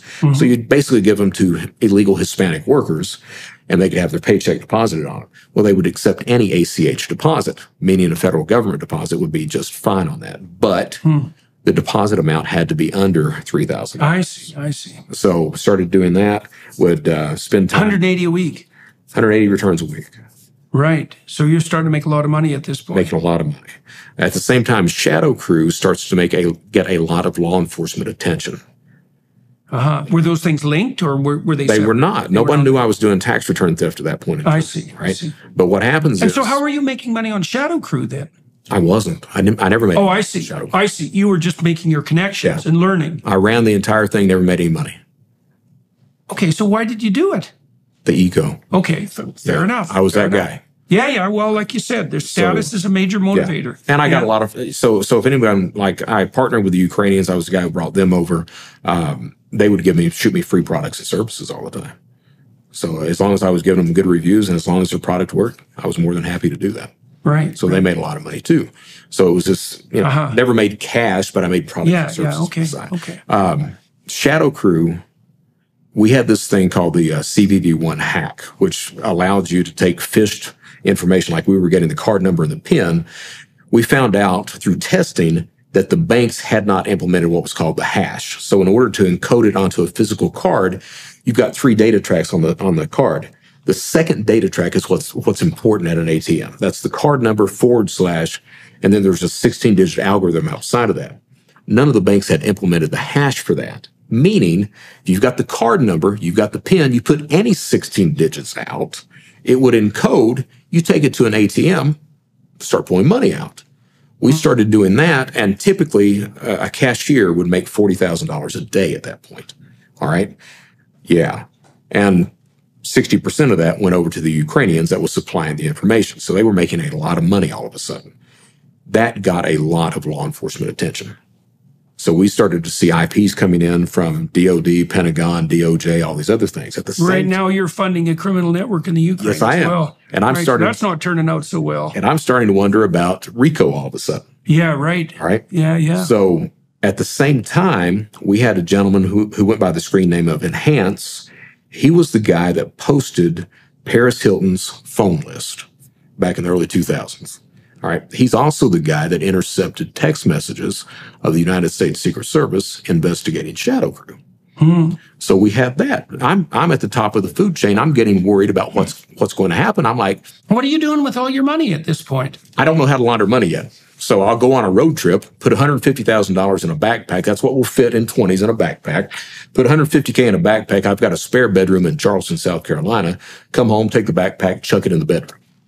$150K a week on that. All right, 10 months out of the year. So a lot of money coming in. And is that where it's sitting? It's sitting until literally one day I open up the bedroom door and I'm like, shit, I've got to do something with those backpacks. So at that point is when I start learning how to launder money. I had bank accounts in the United States, Canada, Mexico, Caymans, throughout Europe, and it finally ended up into Estonia, a bank called Bank Latico is where most of the money ended up. All right. And how much money are we talking about at this point? How much do you manage to make? About $7 million total is what that was. All right. Shadow crew. Right, but see, when I asked you what you were doing with the money, I didn't exactly mean you're putting it in backpacks and throwing it in a room. I mean, you're making all this money. Right. Like, what good is it doing to you? None. None. None. I'm one of those. What you find out with most cyber criminals Yeah. is that most of them will commit a crime, get the proceeds of the crime, Yeah. live off that until Yeah. it starts to dwindle down, then bankroll the next crime. Yeah. I'm one of those guys that I didn't work that way. I kept doing it and saving the money as a big pile. I like looking at a big pile of money. So, And did you ever have any idea what you might do with that pile of money? yeah, I was going to open up a nightclub. Okay. Yeah. Okay. Yeah, that was Well, you could open up a pretty good nightclub for pretty $7 good one. million. Pretty good one. And so Why didn't you just do that instead? Because you could have had a nightclub then. looking back, it's the ego thing. Yeah. Okay. It's fine. the, You're in it already. Yeah. I mean, Yeah. You're not going to give that up. No. I mean, it's hard to express how big of a draw that is Yeah. when you've got everyone that's relying on you. So my days, I would spend 14, 16 hours a day at a computer. I only took time off from the computer to go get money out of ATMs. Right. So you're working your tail off. Yeah. So that's what happened at that point. Yeah. And it's You're not really even hard. Are you drinking at this point? No, I So don't you're start not drinking using until drugs. Susan leaves. What about women? No. I see. So you're just piling up backpacks of money. Now, I have to tell you, once Susan leaves, I make up for the alcohol and the women at that point. Uh-huh. All right? Right. And you've got the cash to And bankroll I've got that the cash now. to bankroll it. So I would, when I was working for Secret Service, I would typically spend $4,000-$6,000 a night at a strip club. Just go in and I'd give the bartender a wad of 20s and say however many kamikazes that will buy. And they would put this table together and they'd put all these kamikazes on that. And I called that my stripper magnet. And what's a kamikaze? It's vodka and I forgot what all it's got in there, but the girls liked it. And I would drink these White Russians is what I would drink all the time. Right. And so once Susan left, that's where you were going at night, the strip clubs. Once Susan leaves, I get depressed. Find out she's cheating on me. And I put a keylogger on her computer to find it out. So found out she was cheating on me, found some pictures and everything else. And she was asleep in the bedroom in Charleston. I walk in there and it's like 10 o'clock in the morning. I walked in there, I opened up the closet, got a suitcase out, started putting her clothes in it. And she wakes up, she's like, "What are you doing?" I was like, she's like, "Where are you going?" I'm like, "I'm not going anywhere, you are." And so you've been married how long at this point? 9 years. And that's your first wife? Yeah. Right. Okay. And this affair she's having, she's found someone else that she wants to be with this guy? What's the scoop with that? So, you know? Yeah, looking back, what I think actually happened was, I think that's the only way she figured she could break off the relationship. Right. Because right. that's always my line in the sand right there. Right. Well, and you said you'd already rendered her, or she'd already been rendered dependent as well. So she needed an out. Yeah. Right. And did she know how extensive your online criminal activity? Oh, yeah. She knew. was well aware of it. Okay. So she's. Yeah.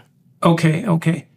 Yeah. Did she have any family or anyone connections at that point still? She did. And what happens is I was a pure asshole. I was planning on taking her back to Kentucky that day, but it was a week of me and her crying at the house and, ending the relationship. This is after you packed. After I packed. It was a week doing that. And, it's obvious that the relationship's over. And, so I take her back to her mom's in Eastern Kentucky. And that's the last time I see her right there. From there, I go back to Charleston. I'm walking around the house crying all the time. Realized I was getting suicidal. Figured I'd better do something about that. Picked up the phone book, went to psychology, went to criminal psychology, found one that said criminal psychology on there. Called the psychologist crying. She tells me to come in, and I see her for about 4 months. And she was trying, I tell it in speeches, but she was trying to get me to stop breaking the law and go into real estate. And I kept telling her, is there a difference between the two? And what happens is one night I get lonely and horny. Had never been to a strip club before. I was like, tonight's the night I get laid because I've got all this money too. Walk in, and I'm the guy that falls in love with the first one that he sees. Yeah. Oh, yeah. Yeah, she walks by. I'm like, that's the one for me. Move her in with me. How long? I moved her in with me within 8 weeks. Yeah, man, that's not wise, you know. No, it wasn't. And is that when you started drinking? I'd started drinking shortly before that. And were you intoxicated when you made the decision to go to the strip club? I was not completely sober. Okay. Completely sober. Okay. So, and were you drinking at the strip clubs by that point? No, I only drink at the point in time. I only drank White Russians, and it was just a beer bar was all it was. I couldn't stand beer at that point. So what happens is she walks up to the bar, and she's like, "You want to buy me a drink?" Well, the drinks for $25 a pop. I'm like, "Yeah, what are you drinking for $25?" And finally, she's like, "Well, we can go in the back if you buy a bottle of champagne." I was like, "Well, how much is the champagne?" She's like, "Bottle of Corbel's $400." I'm like, "Okay." So we go back there, and there's no dance. I find this out later. A lot of men that go to strip clubs, especially 30s plus, they don't do dances. They just want a bartender. They want somebody to talk to, and that's literally what I did with this. Yeah. I talked to her about 3 hours that night. That's it. Come back a week later and ask her out, and she says, "Yeah." Moved her in with me probably 8 weeks after that. Find out she's addicted to coke after that. Find out not only addicted to coke, but prostituting herself to support the habit. And I go off the rails at that point. I get it in my head. So why were you shocked? I don't think I was. Yeah, okay. I think that all right. I think that I wanted something, and I just was willfully naive at that point. Yeah, well, fair enough. Okay. Fair enough. Well, there's none so blind as those who will not see, they say. Yeah. Yeah, well, you said you were lonesome, and it's easy to look the other way in all sorts of ways. So, right. And it's not like your plate was clean at that point. She didn't know I lied to her too. She didn't know I broke the law. She had no idea about that. I was telling everybody that I knew that I was a fraud consultant, and that was a joke for me. I consult on fraud. I just don't tell you on which side of the equation. Right. So what happens is I get it in my head that I can fix her. Yeah. And I don't understand yet. Now, you can't fix other people, Brett. Hell, you can't fix yourself. Well, try yourself first and see how far you get with that. So I actually adopt this. I actually said it. I was like, what I'll do is I'll spend enough money on her that it'll keep her mind off drugs, no matter what it takes, because I've got that kind of bankroll. Well, I've sent most of my money over to Estonia. So I've got a bankroll at the house of maybe $200K. It's fine. All right. She's got very expensive tastes. At that point in time, my meals, I'd eat at the house. I'd cook at the house. I didn't spend a lot of money on stuff. It became every single night, $500,000 dinners. It became $2,500 purses every weekend, $1,000 Giuseppe Zanotti shoes every weekend. Quickly start dwindling down on funds at the same time that Shadow Crew gets busted. So Shadow Crew makes that front cover of Forbes and gets busted 3-4 months later. When that happens, by the time that happens, I'm out of money. Elizabeth stopped using cocaine. Absolutely. She started to substitute it with alcohol at that point. But she stops using coke, and she gets this thing where she doesn't want me to be away from her. Well, when you're doing this type of cybercrime, you have to take road trips. You don't want to shit where you eat. So you want to travel, because if they find out a central location for you, they're going to get you. So because Elizabeth didn't want me to leave any place, I can't take a road trip. Shadow Crew gets busted right as tax season is over. I can't do tax return fraud in October. So I have to wait until late January, February to start back tax fraud. Shadow Crew gets busted. I can't go into credit theft or anything else all of a sudden. So the only thing that I'm left with is checks, running paper. I used to teach people, never run paper. You're going to go to prison for that. It's easy enough to catch that stuff. I start doing that, get caught. And what had happened was Elizabeth wanted Tiffany rings. So Tiffany engagement ring, that was a counterfeit cashier's check. And then she wanted the wedding bands, and that's where I got caught. I had them ordered through eBay. And for this is the plot of a very bad novel. Oh, it's a very bad one that we're trying to work on. Yeah. Okay, so you get nailed. You get nailed at that point. Yeah. You've broken your own rules there too. I have. Why? Why? Did you think you could get away with it? Like you knew you said. No, I knew. By that point, I knew. I guess just tired, worn out, didn't give a damn anymore. everything else. When Susan left, I actually tried to get a real job that didn't. Oh last. yeah. So do you suppose there was a part of you that was hoping you were going to get caught? I hesitate to say that. Yeah, but it's strange that you would pick something that you knew. But I do the same thing with the Secret Service, so maybe. Yeah. Well, you said you were pretty sick of yourself after your wife left. Yeah. Yeah, and then the whole thing with the stripper couldn't help that much. Right. Yeah. So, did you love her? It's that addiction thing, right? I loved her. Yeah. I loved the shit out of her. Yeah. And yeah. I did this other show, and up until that, I had always joked about it. Yeah. That first stripper that I see, and I was talking to this guy, and he asked me, and I was like, I looked at him, I was like, well, screw it, man, why not? And I told him, I was like, yeah, I absolutely loved her. And she contacted me after that. Oh, yeah. The first time I've got to talk to her since 2006. Yeah. And just sent me a message, and I told her, I was like, I'd like the opportunity to apologize to you. That's it. I'm sorry I did everything to you. So, but she's doing good and everything, from what I can tell. I manipulated her too. So I got Secret Service. They arrest me. Spend three months in a county jail. They get me out. And the night they get me out, I go back into committing crime again. Why did they get you out? To work with them. I see. So you were making an arrangement at this time. I was to work with them in what way? So they get me. I'm arrested February 8th of 2005, 3 weeks before I'm supposed to marry this Elizabeth, and I was head over heels with her. I get arrested. She doesn't know I'm breaking the law. She finds out pretty quickly once they search the house and throw me in a county jail. They let me sit there a week. 2 agents fly in from New Jersey, pull me out. We got your laptop. I'm like, yeah.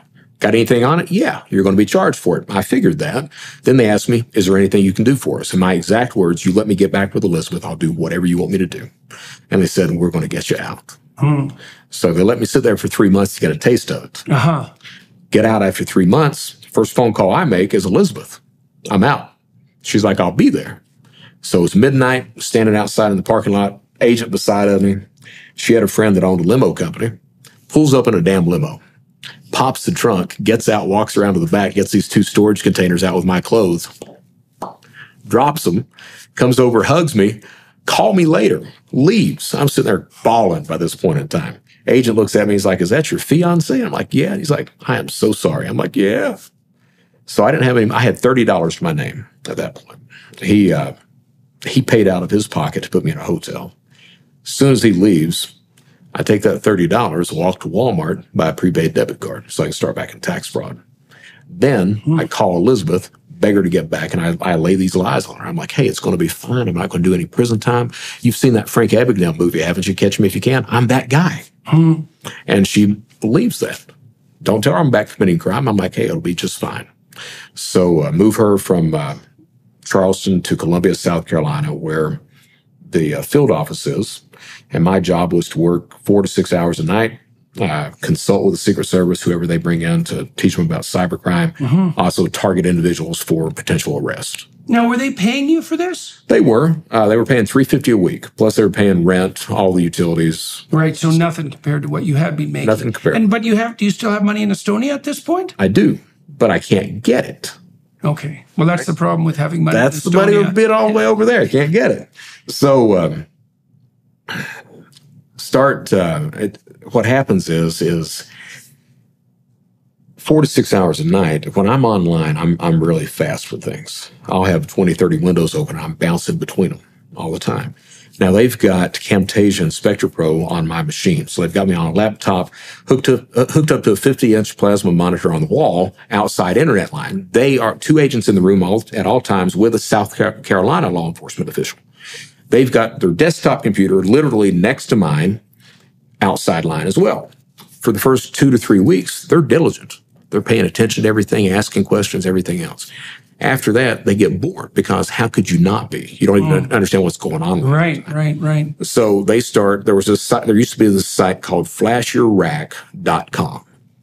They start looking at women who are exposing their breasts and rank them on a scale of 1 to 10. And they spend most of their nights doing that.